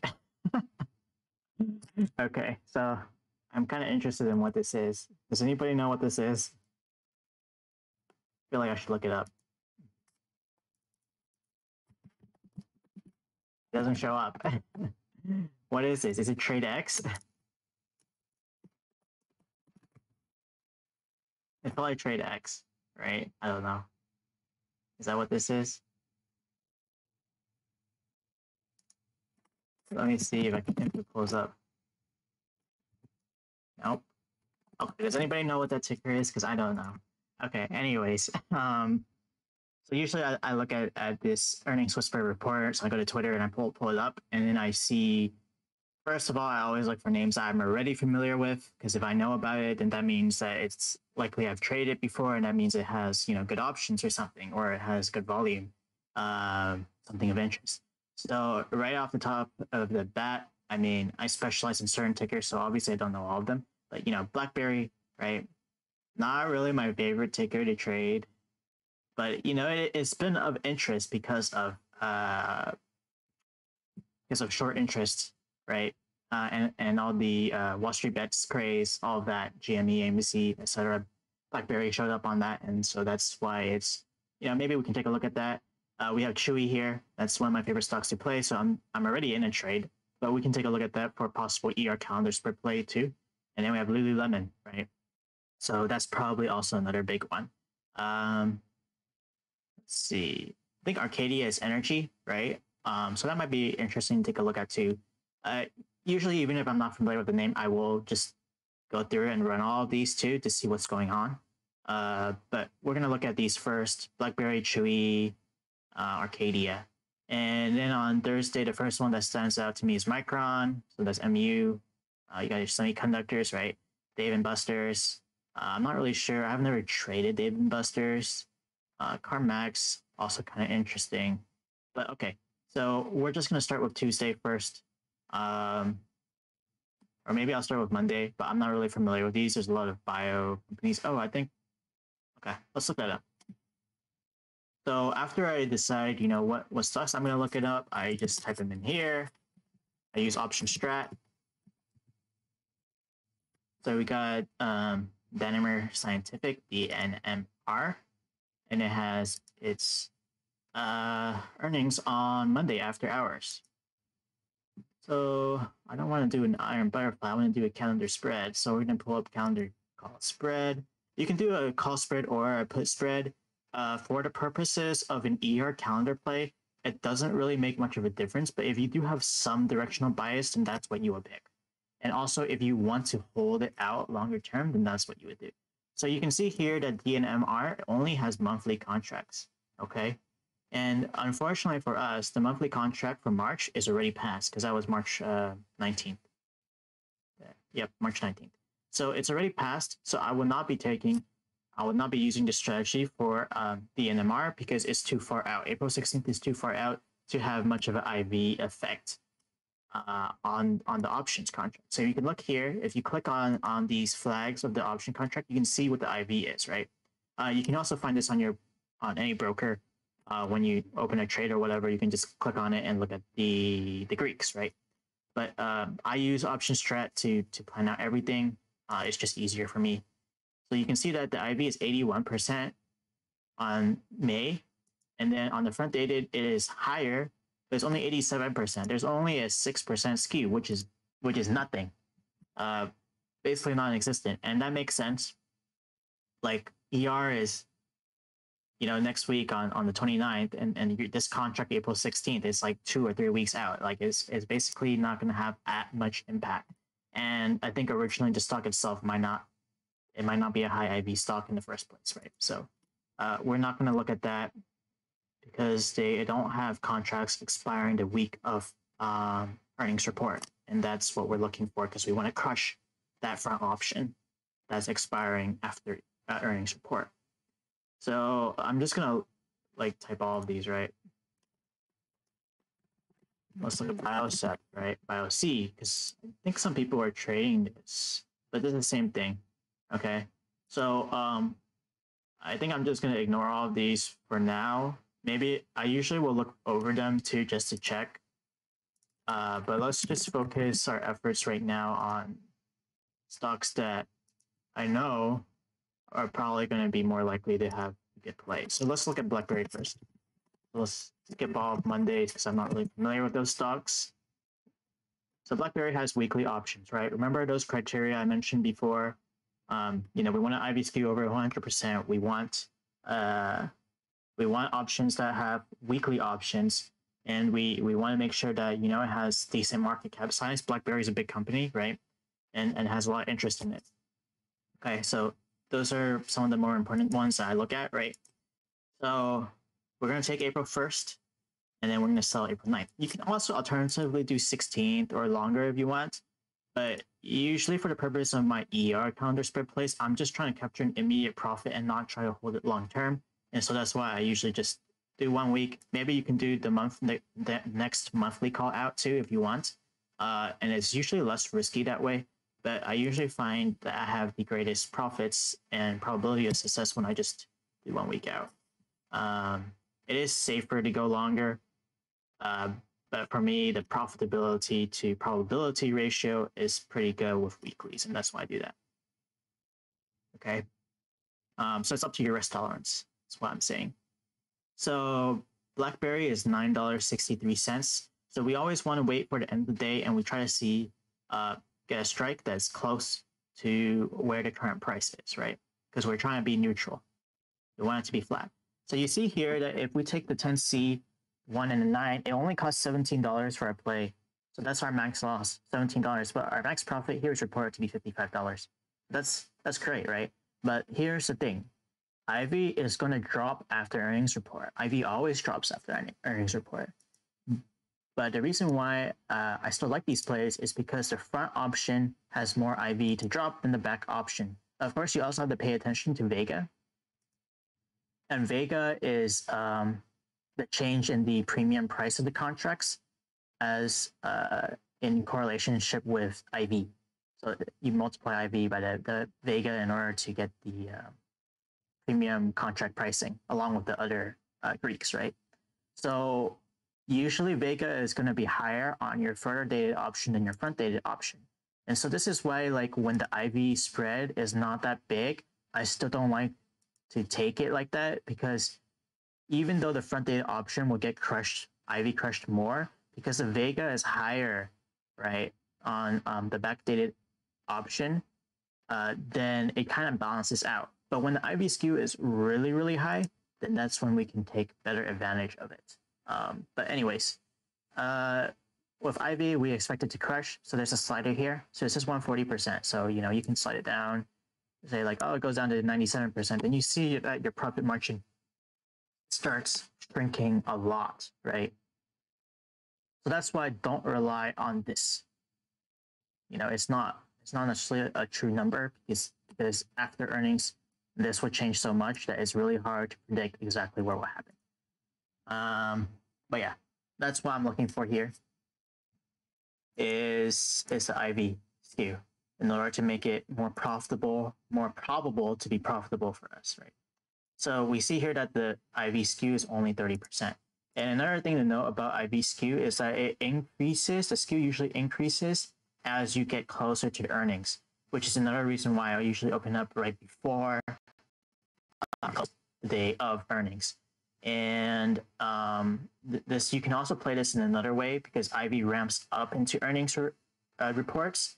You can buy contracts, you know, 1 or 2 weeks before ER, and then, you know, because of IV increasing, your contracts will be worth more. So that can also be played that way. Okay. So here, I'm not gonna take BB because the skew is too low for me. It's only 30%.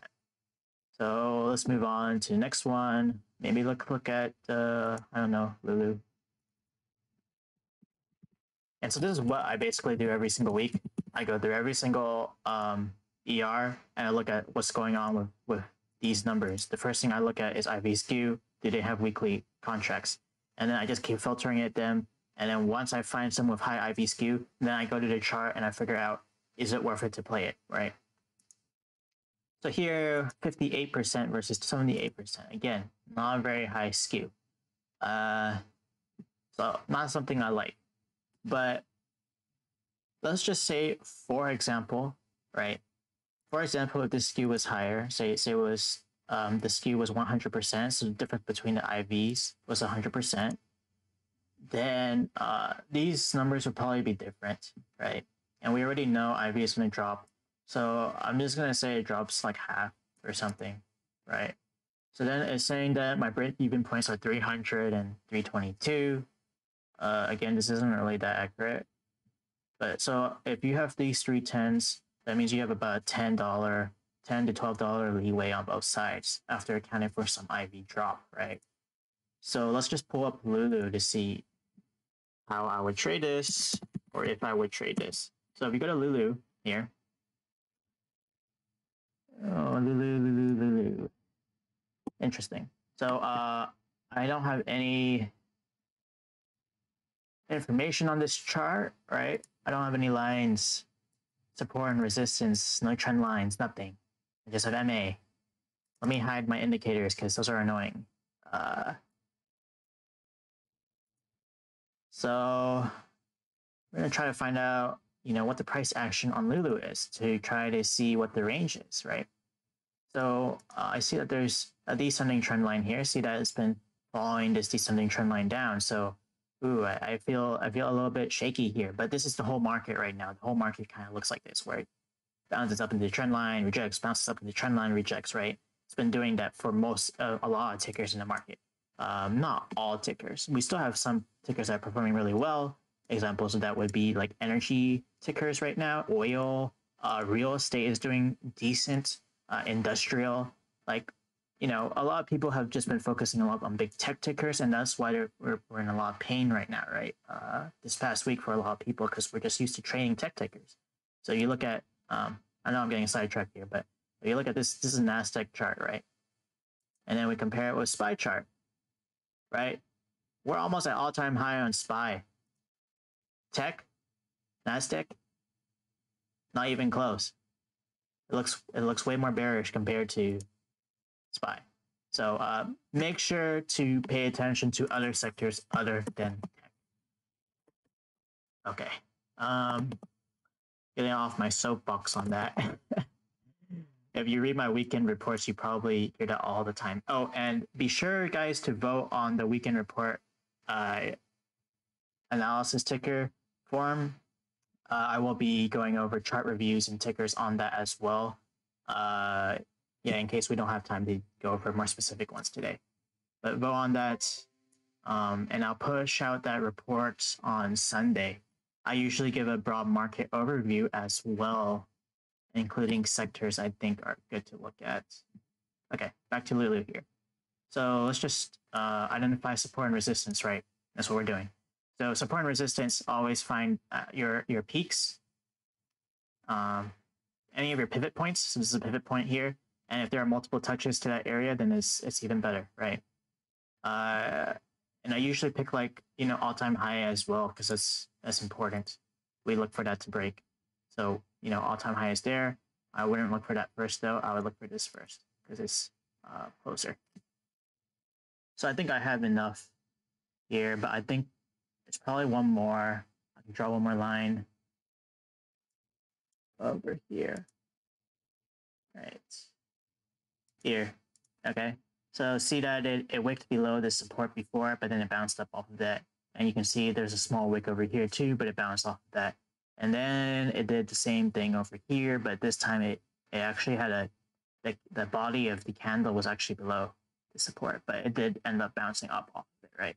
So right now, I don't know, Lulu looks a little bit bearish because of this setup right here, right? We have this descending trend line here. I'm trying to see if there's anything else I see. Is there a... No. Yeah. All right. Anyways, I'd be worried about this acting as resistance here, and then we drop back down to here, right? I think this is a solid support area right here. Is 260. This is the pre-COVID high. A lot of stocks have been looking for this to return back to pre-COVID levels, either from the downside or from the upside if they went up too far. So that's an excellent area to look for support, and it kind of bounced off that area here. You can see that. But yeah, these are my support and resistance lines for now. You can also use fibs, but don't want to get too much into that right now. So we're just looking at this from the ER perspective, right? So ER is next Tuesday for Lululemon. Their estimate is $2.49. So let's just take a look at what it did on previous ERs, right? So we see here in the previous ERs, it surprised. Their estimate was 88 cents, and they surprised. But look what happened with that ER. Basically, after ER, it just dropped. Right, it dumped. So this happens a lot, and this is why I prefer to trade using a more neutral strategies on ER reports. And you can see here the next one also had a major drop. Okay, and then over here we go back one more, also another drop. So seems like that for the past 3 ERs, Lululemon likes to drop a lot. So we see here a little bit more mixed here. So the 26th of February, basically it dropped and it went back up. But, that's more neutral, but I would still say it dropped overall. So it looks like Lululemon likes to dump after earnings. All right. So we can see here that it actually rose on this one. And let's get the moves on this. So this is 171 and moved up to 183. So that's about a $12 move, right? Over here, we got a 235 to 218. So that's about a $17 move. Let's look at some of the more recent ones. But these ones over here, like I think Lululemon dumped a lot. Like what's this? 366 down to 346. So that's like a $20 move. So if we look back at our calendar cost spread, we have about a $12 leeway. So if Lululemon moves like it did back here, then we can safely say, or like assume that chances are we can be at least break even or green. But if it does something like this, we are going to lose pretty big. So it's risky. So not really a big fan. But another thing is, I mean, in the first place, the IV skew isn't good, right? 78% versus 58%. That's only a 20% skew. It doesn't give us much extra premium to burn on that front dated option in order to give us a better, higher probable trade. That's what I'm looking at here on how I evaluate the ERs. The second thing I do is after I look at these previous earnings reports, and like maybe you know something about the company, maybe you're familiar with the fundamentals, and you think that it's going to perform a certain way, you can use that as your bias. I mostly just look at technicals though. But I might choose like a call or a put based on something I know about the company, but I would still choose something that's close to the current price. So I know that I have a support here at 288, and then my resistance is over here at 324, or maybe it's this trend line here, so it'd be 317. So considering that, putting that into my expectations, I would want my range to cover this, right? I would want it to cover at least from 288 to 317 or so.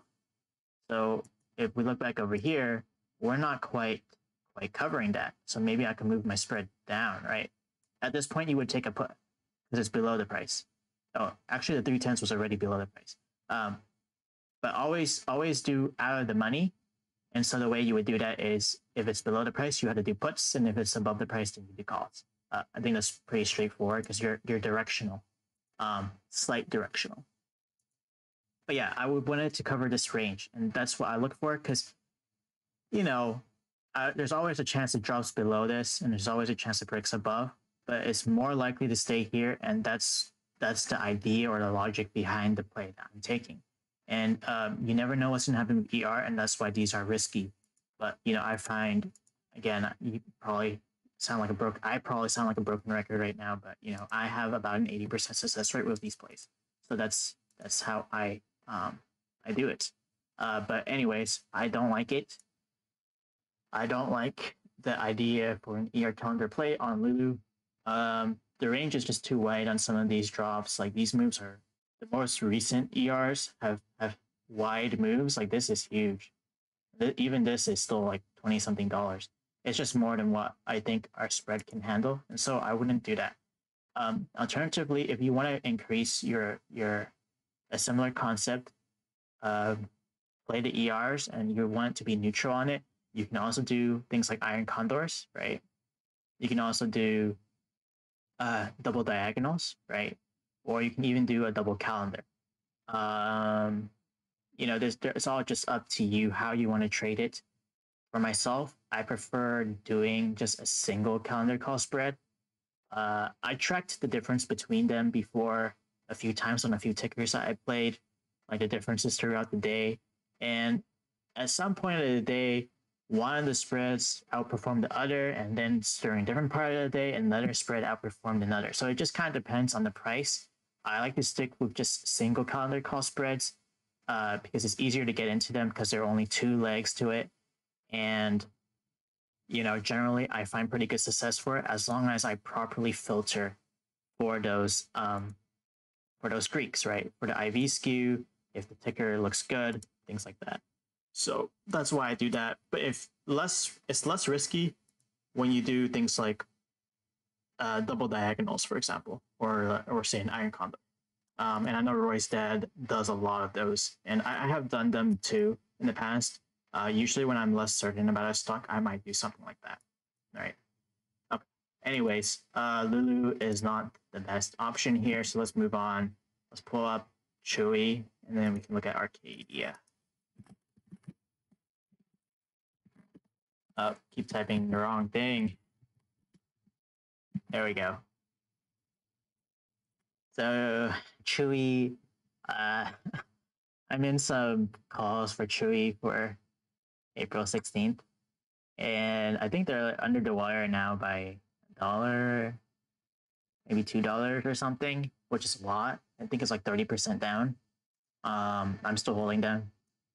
But yeah, I am holding them because I expect there to be some kind of ER run up, pre-ER run up pump, something like that. But yeah, I'm still holding on to those in case anybody was wondering. But looking at Chewy here, you know, I'm obviously bullish on it. It's kind of returned back to this old bullish channel trend that it had. It kind of went parabolic here, and then it returned back to normal, right?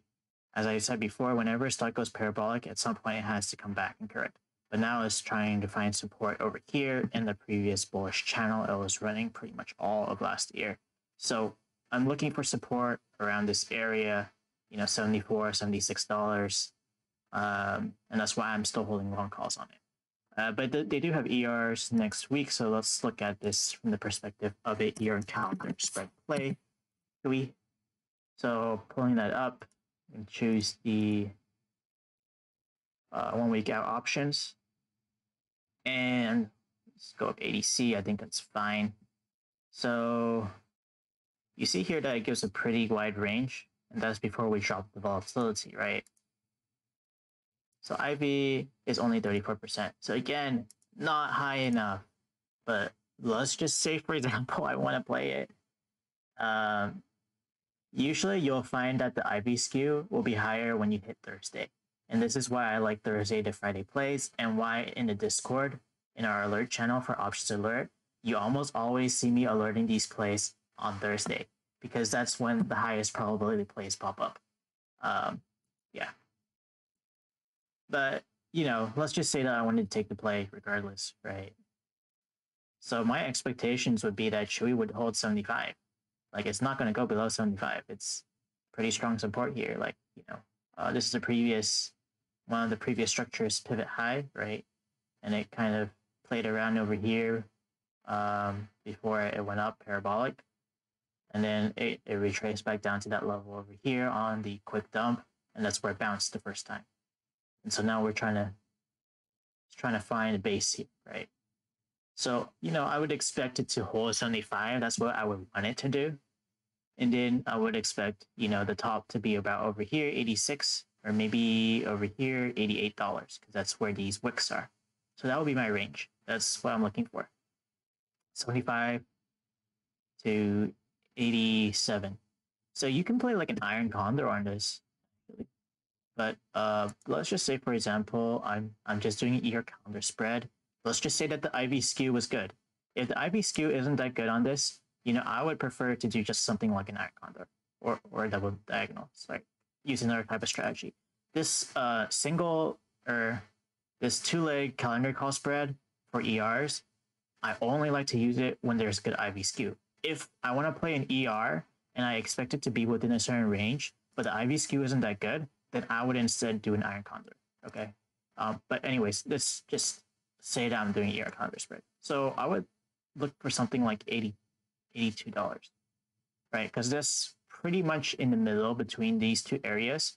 And if I draw, or if you just look at where my mouse is, you see that I previously peaked up over here and it kind of bounced off that and then it rocketed up off this level, right? About 82.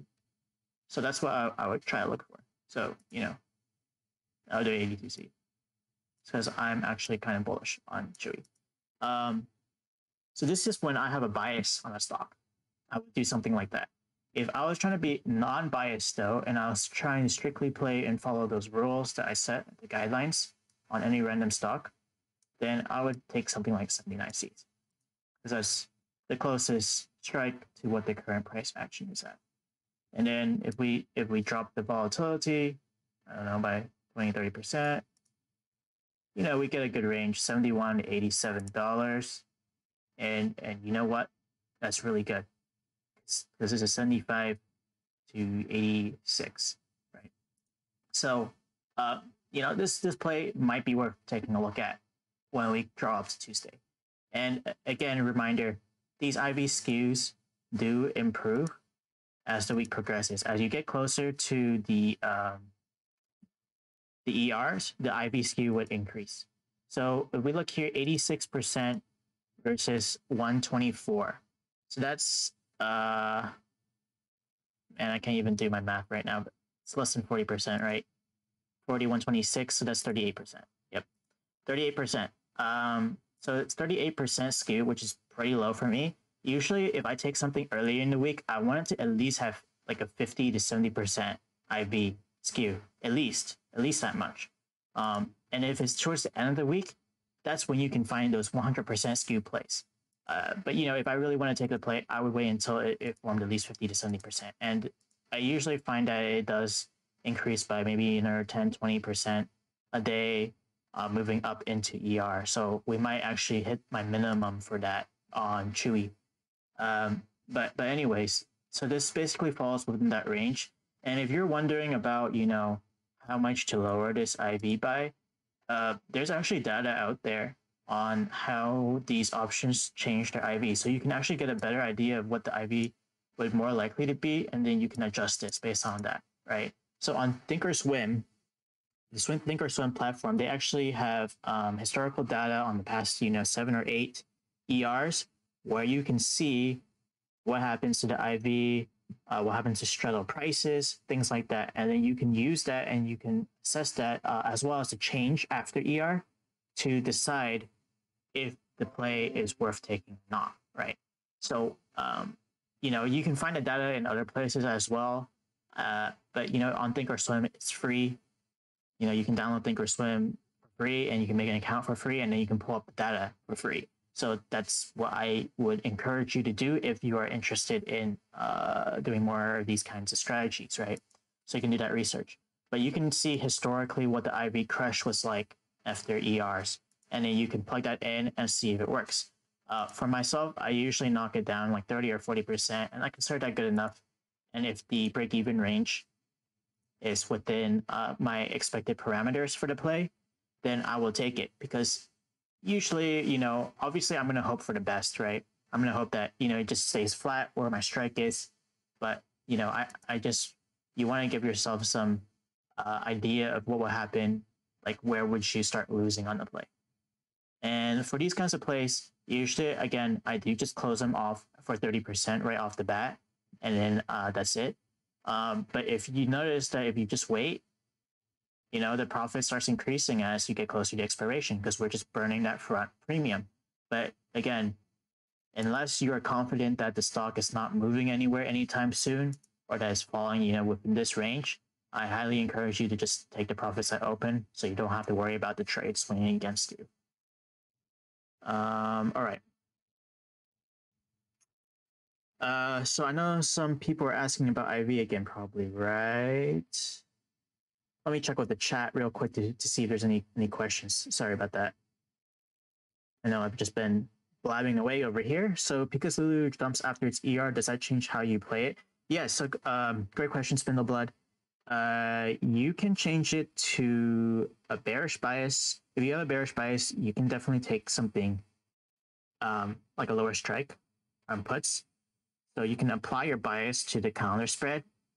Usually what I'm expecting more is a more flat type of play. That's when I usually take these counter call spreads, like I'm more neutral. But if I'm feeling a little bit more bearish, just like my example with Chewy here, because I'm more bullish, I actually set it to 82, right? Because it's higher, and that's $4 above. But usually I try not to go too far away from the current price, because that's where the move is going to be based off of, the current price, right?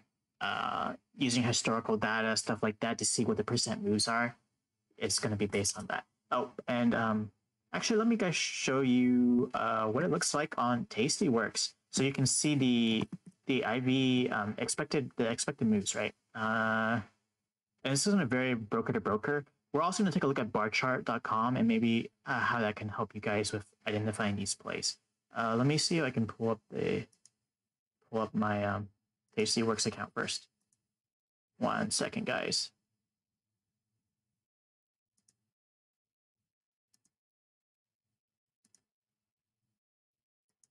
Also, sorry if my voice is starting to it's hard to hear or something. I'm just getting a little bit tired talking, I think. I also had 4 hours of mentoring yesterday, and by the time I was done with that, my voice was I felt like I was going to give out.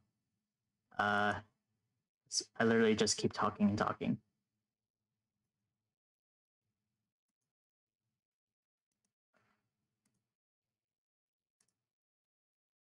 And I know somebody was asking about the IV rank and stuff, right? So with IB rank, like every single stock has its own individual IV, right? Like some stocks have high IV all the time, some stocks have low IV all the time. And the way you can see if it's high or low relative to normal for that particular stock is IV rank. And you can find that information probably from your brokers, but you can also find it on barchart.com. Okay. Anyways, this is Tastyworks here. So this is one of my smaller accounts that I use for calendar spreads. But let's take a look at it. What I'm trying to look for. So we're gonna pull up, say, Chewy, for example, because we want to play Chewy. And out of all the ones we looked at so far today, Chewy has the highest IV skew. So that's, you know, if I was gonna pick one from the ones that we did today, that it would probably be Chewy. Ideally, you know, for Tuesday ER, I'm probably gonna want it to have at least 50% IV skew. Later during the week on Thursday, that amount increases to 100%, and that's where I find the best quality plays usually. But you know, general guidelines. If you think you have a good grasp of what the price action is going to be, then you can always take a play, right? We're just playing probabilities here. That's what we're doing. So I put up Chewy here. If you're not familiar with Tastyworks layout, this is the options chains, right? And usually I'm trading on my phone, so I'm actually also not that familiar with the look of this. Okay, so if you click over here on the dates for your Tastyworks, you can pull up all the list of all the options chain, right? So let's see. This looks really, really odd to me. I don't know why there's these boxes here kind of blocking my vision. But all right, let's just look at implied volatility because that's what we care about right now. And I just noticed it doesn't tell me on the desktop version. Interesting. Okay, so anyways, April 1st is 120% and April 9th is 95%. So that means the skew is 25%, about approximately 25% between these 2 weeks. And so with that 25%, it's basically an average, right, of the implied volatility of all contracts expiring that day. Some, even within the same expiration day, you're going to see a difference in IV. You can even find high IV skew within the same day sometimes. And when you see something like that, maybe it's because some smart money, big whale, or something like that is going heavy in on a specific contract. And that's what's causing the IV to be really high on a specific contract. If you've seen any of our alerts in the Discord channel or server before on Xtrades, anytime I see an alert go out for one of Guru's options alerts, I look at that IV and I see it spike.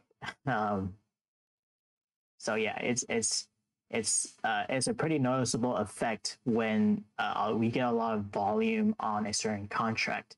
So that's why, you know, whenever you see those alerts, try to set those limits, right? Make sure you're entering in a limit, not just hitting the market buy, because that's just going to jack up the IV, which jacks up the premium for everybody. And then you get in higher than what you're supposed to. Anyways, I went off on a tangent again. But I don't see it on here on Tastyworks on the desktop version, but when I use it on the mobile version, you'll see a plus or minus % over here. And that gives you an idea of what the expected price to move is. Okay. So next to the IV on the mobile version, you will see a plus or minus % over here. I wonder if, yeah, let's just move on from that.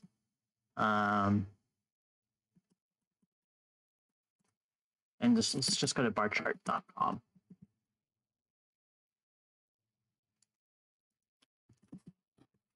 So barchart.com.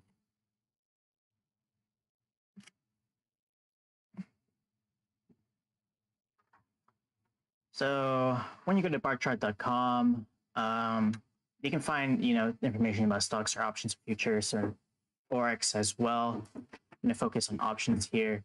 So if you want to look for IV rank, and I am lagging a lot on my computer, so this is taking a very long time to do.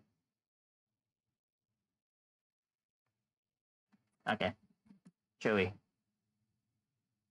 Maybe I need to close some windows or something.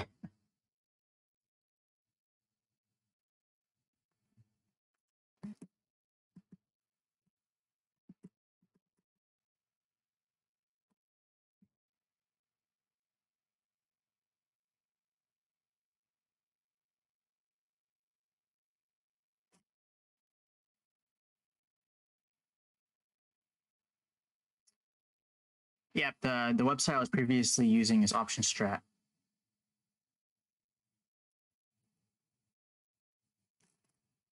And yes, when you have increased interest in the contract, then the IV will go up. So IV is implied volatility. It's what the market is expecting something to happen on the options contract. When you have high volume on the contract, it means a lot of people are interested in a certain contract. That means a lot of people are pricing in. They're like, oh, we're going to go up to $50, so we're going to buy the 50C, and there's a lot of volume on that, right? So it's just a supply and demand. IV is actually usually back calculated, right? So we often say like, oh, why is my premium dropping? Oh, it's because IV is dropping, or data is burning it, stuff like that. But it's really just the interest of the market. It's just a function of interest from the market, right?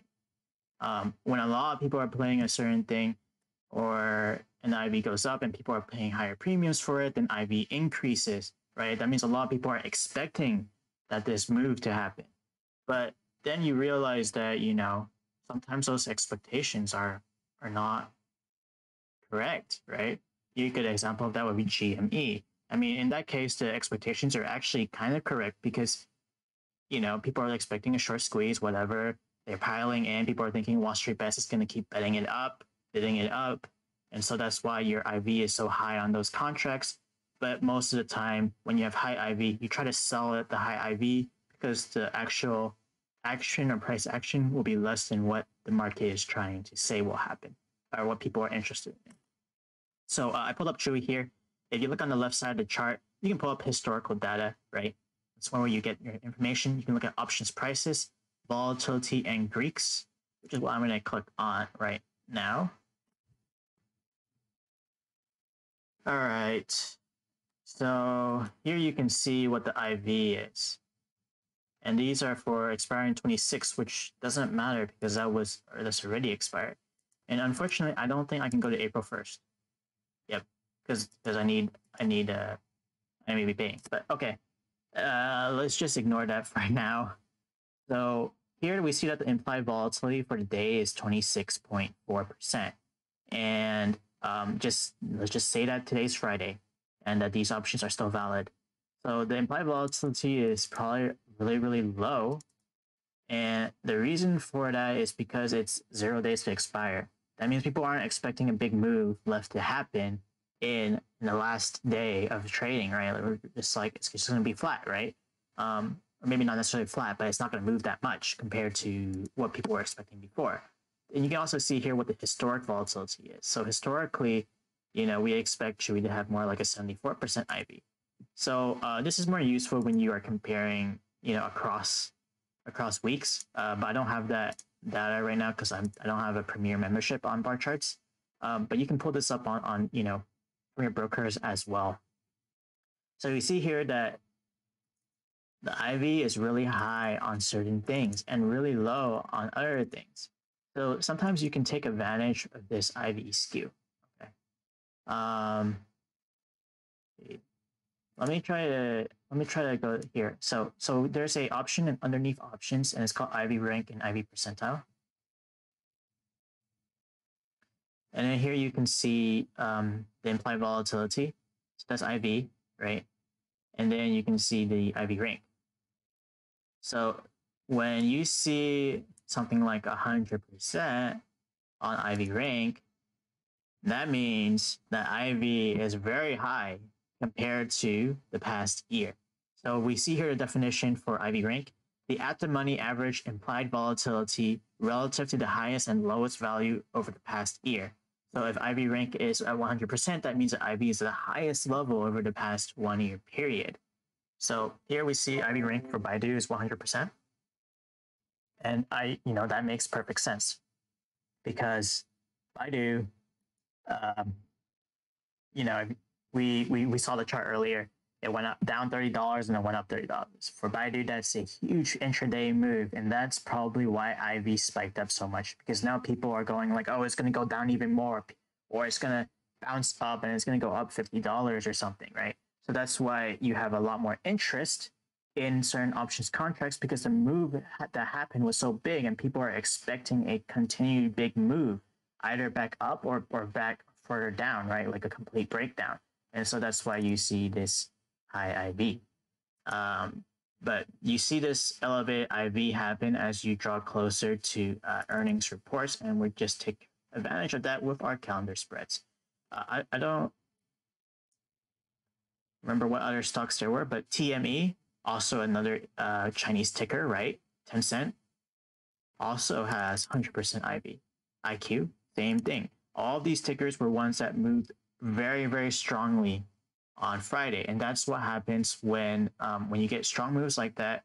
IV or interest in those options increases because everybody's always looking for those quick, fast plays, right? Then you have other stocks that are like really, really low IV, and people are like, oh, Microsoft, that doesn't even move. Like, it goes up like $4 and it goes down $4 like in a month.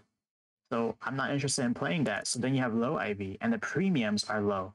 But right now the premiums are really high on these high volatility stocks. That's why it's called implied volatility, right?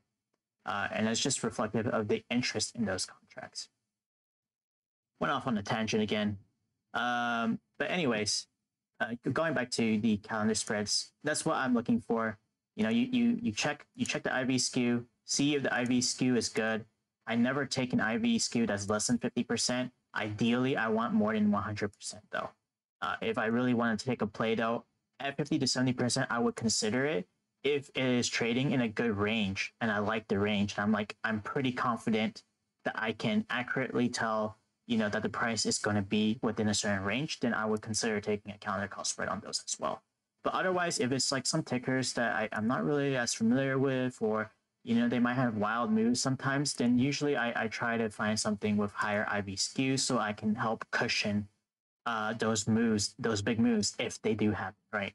But yeah, that's how I play calendar spreads. But yeah, I'd wait until Tuesday and see what Chewy's up to, and my guess is, I prefer to do something like 82C, because it's right smack in the middle of my expected range, right? But we still have 2 whole trading days before Tuesday close. So, just wait to see what happens. Then usually you take something close to the closing price of that day. And then you can add like 1 or 2 strikes away depending on your bias, right? If you have a bias. Normally, I recommend just sticking close to the middle. It's less stressful. And I find that for myself, it's more profitable that way too. I think I'm just going to close it here with the ER calendar spreads. Does anybody, if you guys have any other questions or things that you want to talk about, hit me up in the chat.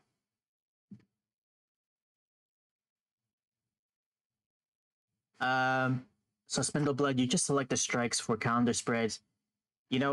For calendar spreads to make max profit, like for example, if this was Chewy 82C, you want it to be exactly at $82. This is where I want the price to be to hit max profit, but I have a range of profit, right? Because this is a neutral strategy, right? But I have a range for my profit, but I make max profit if I get the strike correct.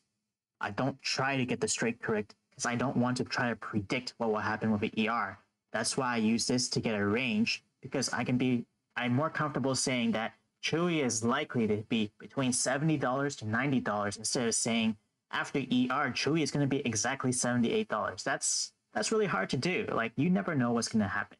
And it's just a game of probabilities with these kinds of spreads and options, right? So that's why, you try to pick something that you think is more likely to be hit, right? But you, in the end, I just try to pick really close to the strike because that maximizes my chances of success. Because the expected move is going to be based off of the closing price. So say that the expected move is plus or minus 5%.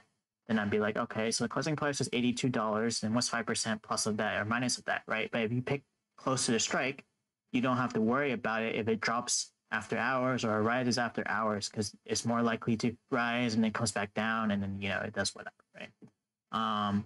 So try not to be too directional with your strikes.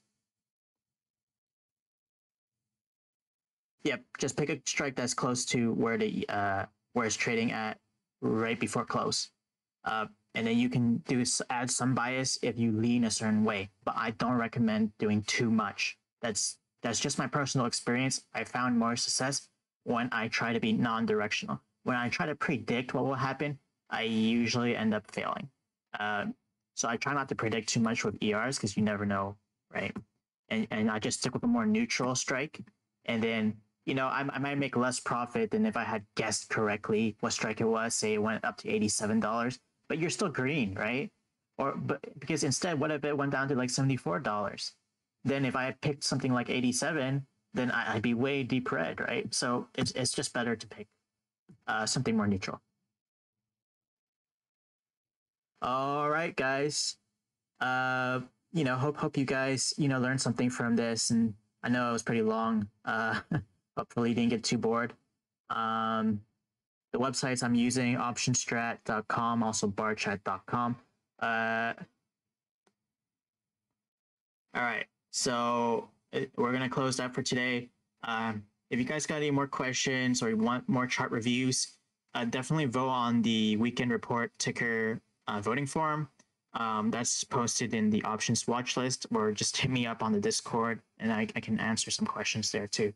But I'm going to head out now and get lunch because it's already 1 o'clock for me. And I've been streaming for 3 hours. So thanks again for joining us, guys. See you probably maybe 2 weeks from now. It might be one next week. We'll see. But yep, see you guys around.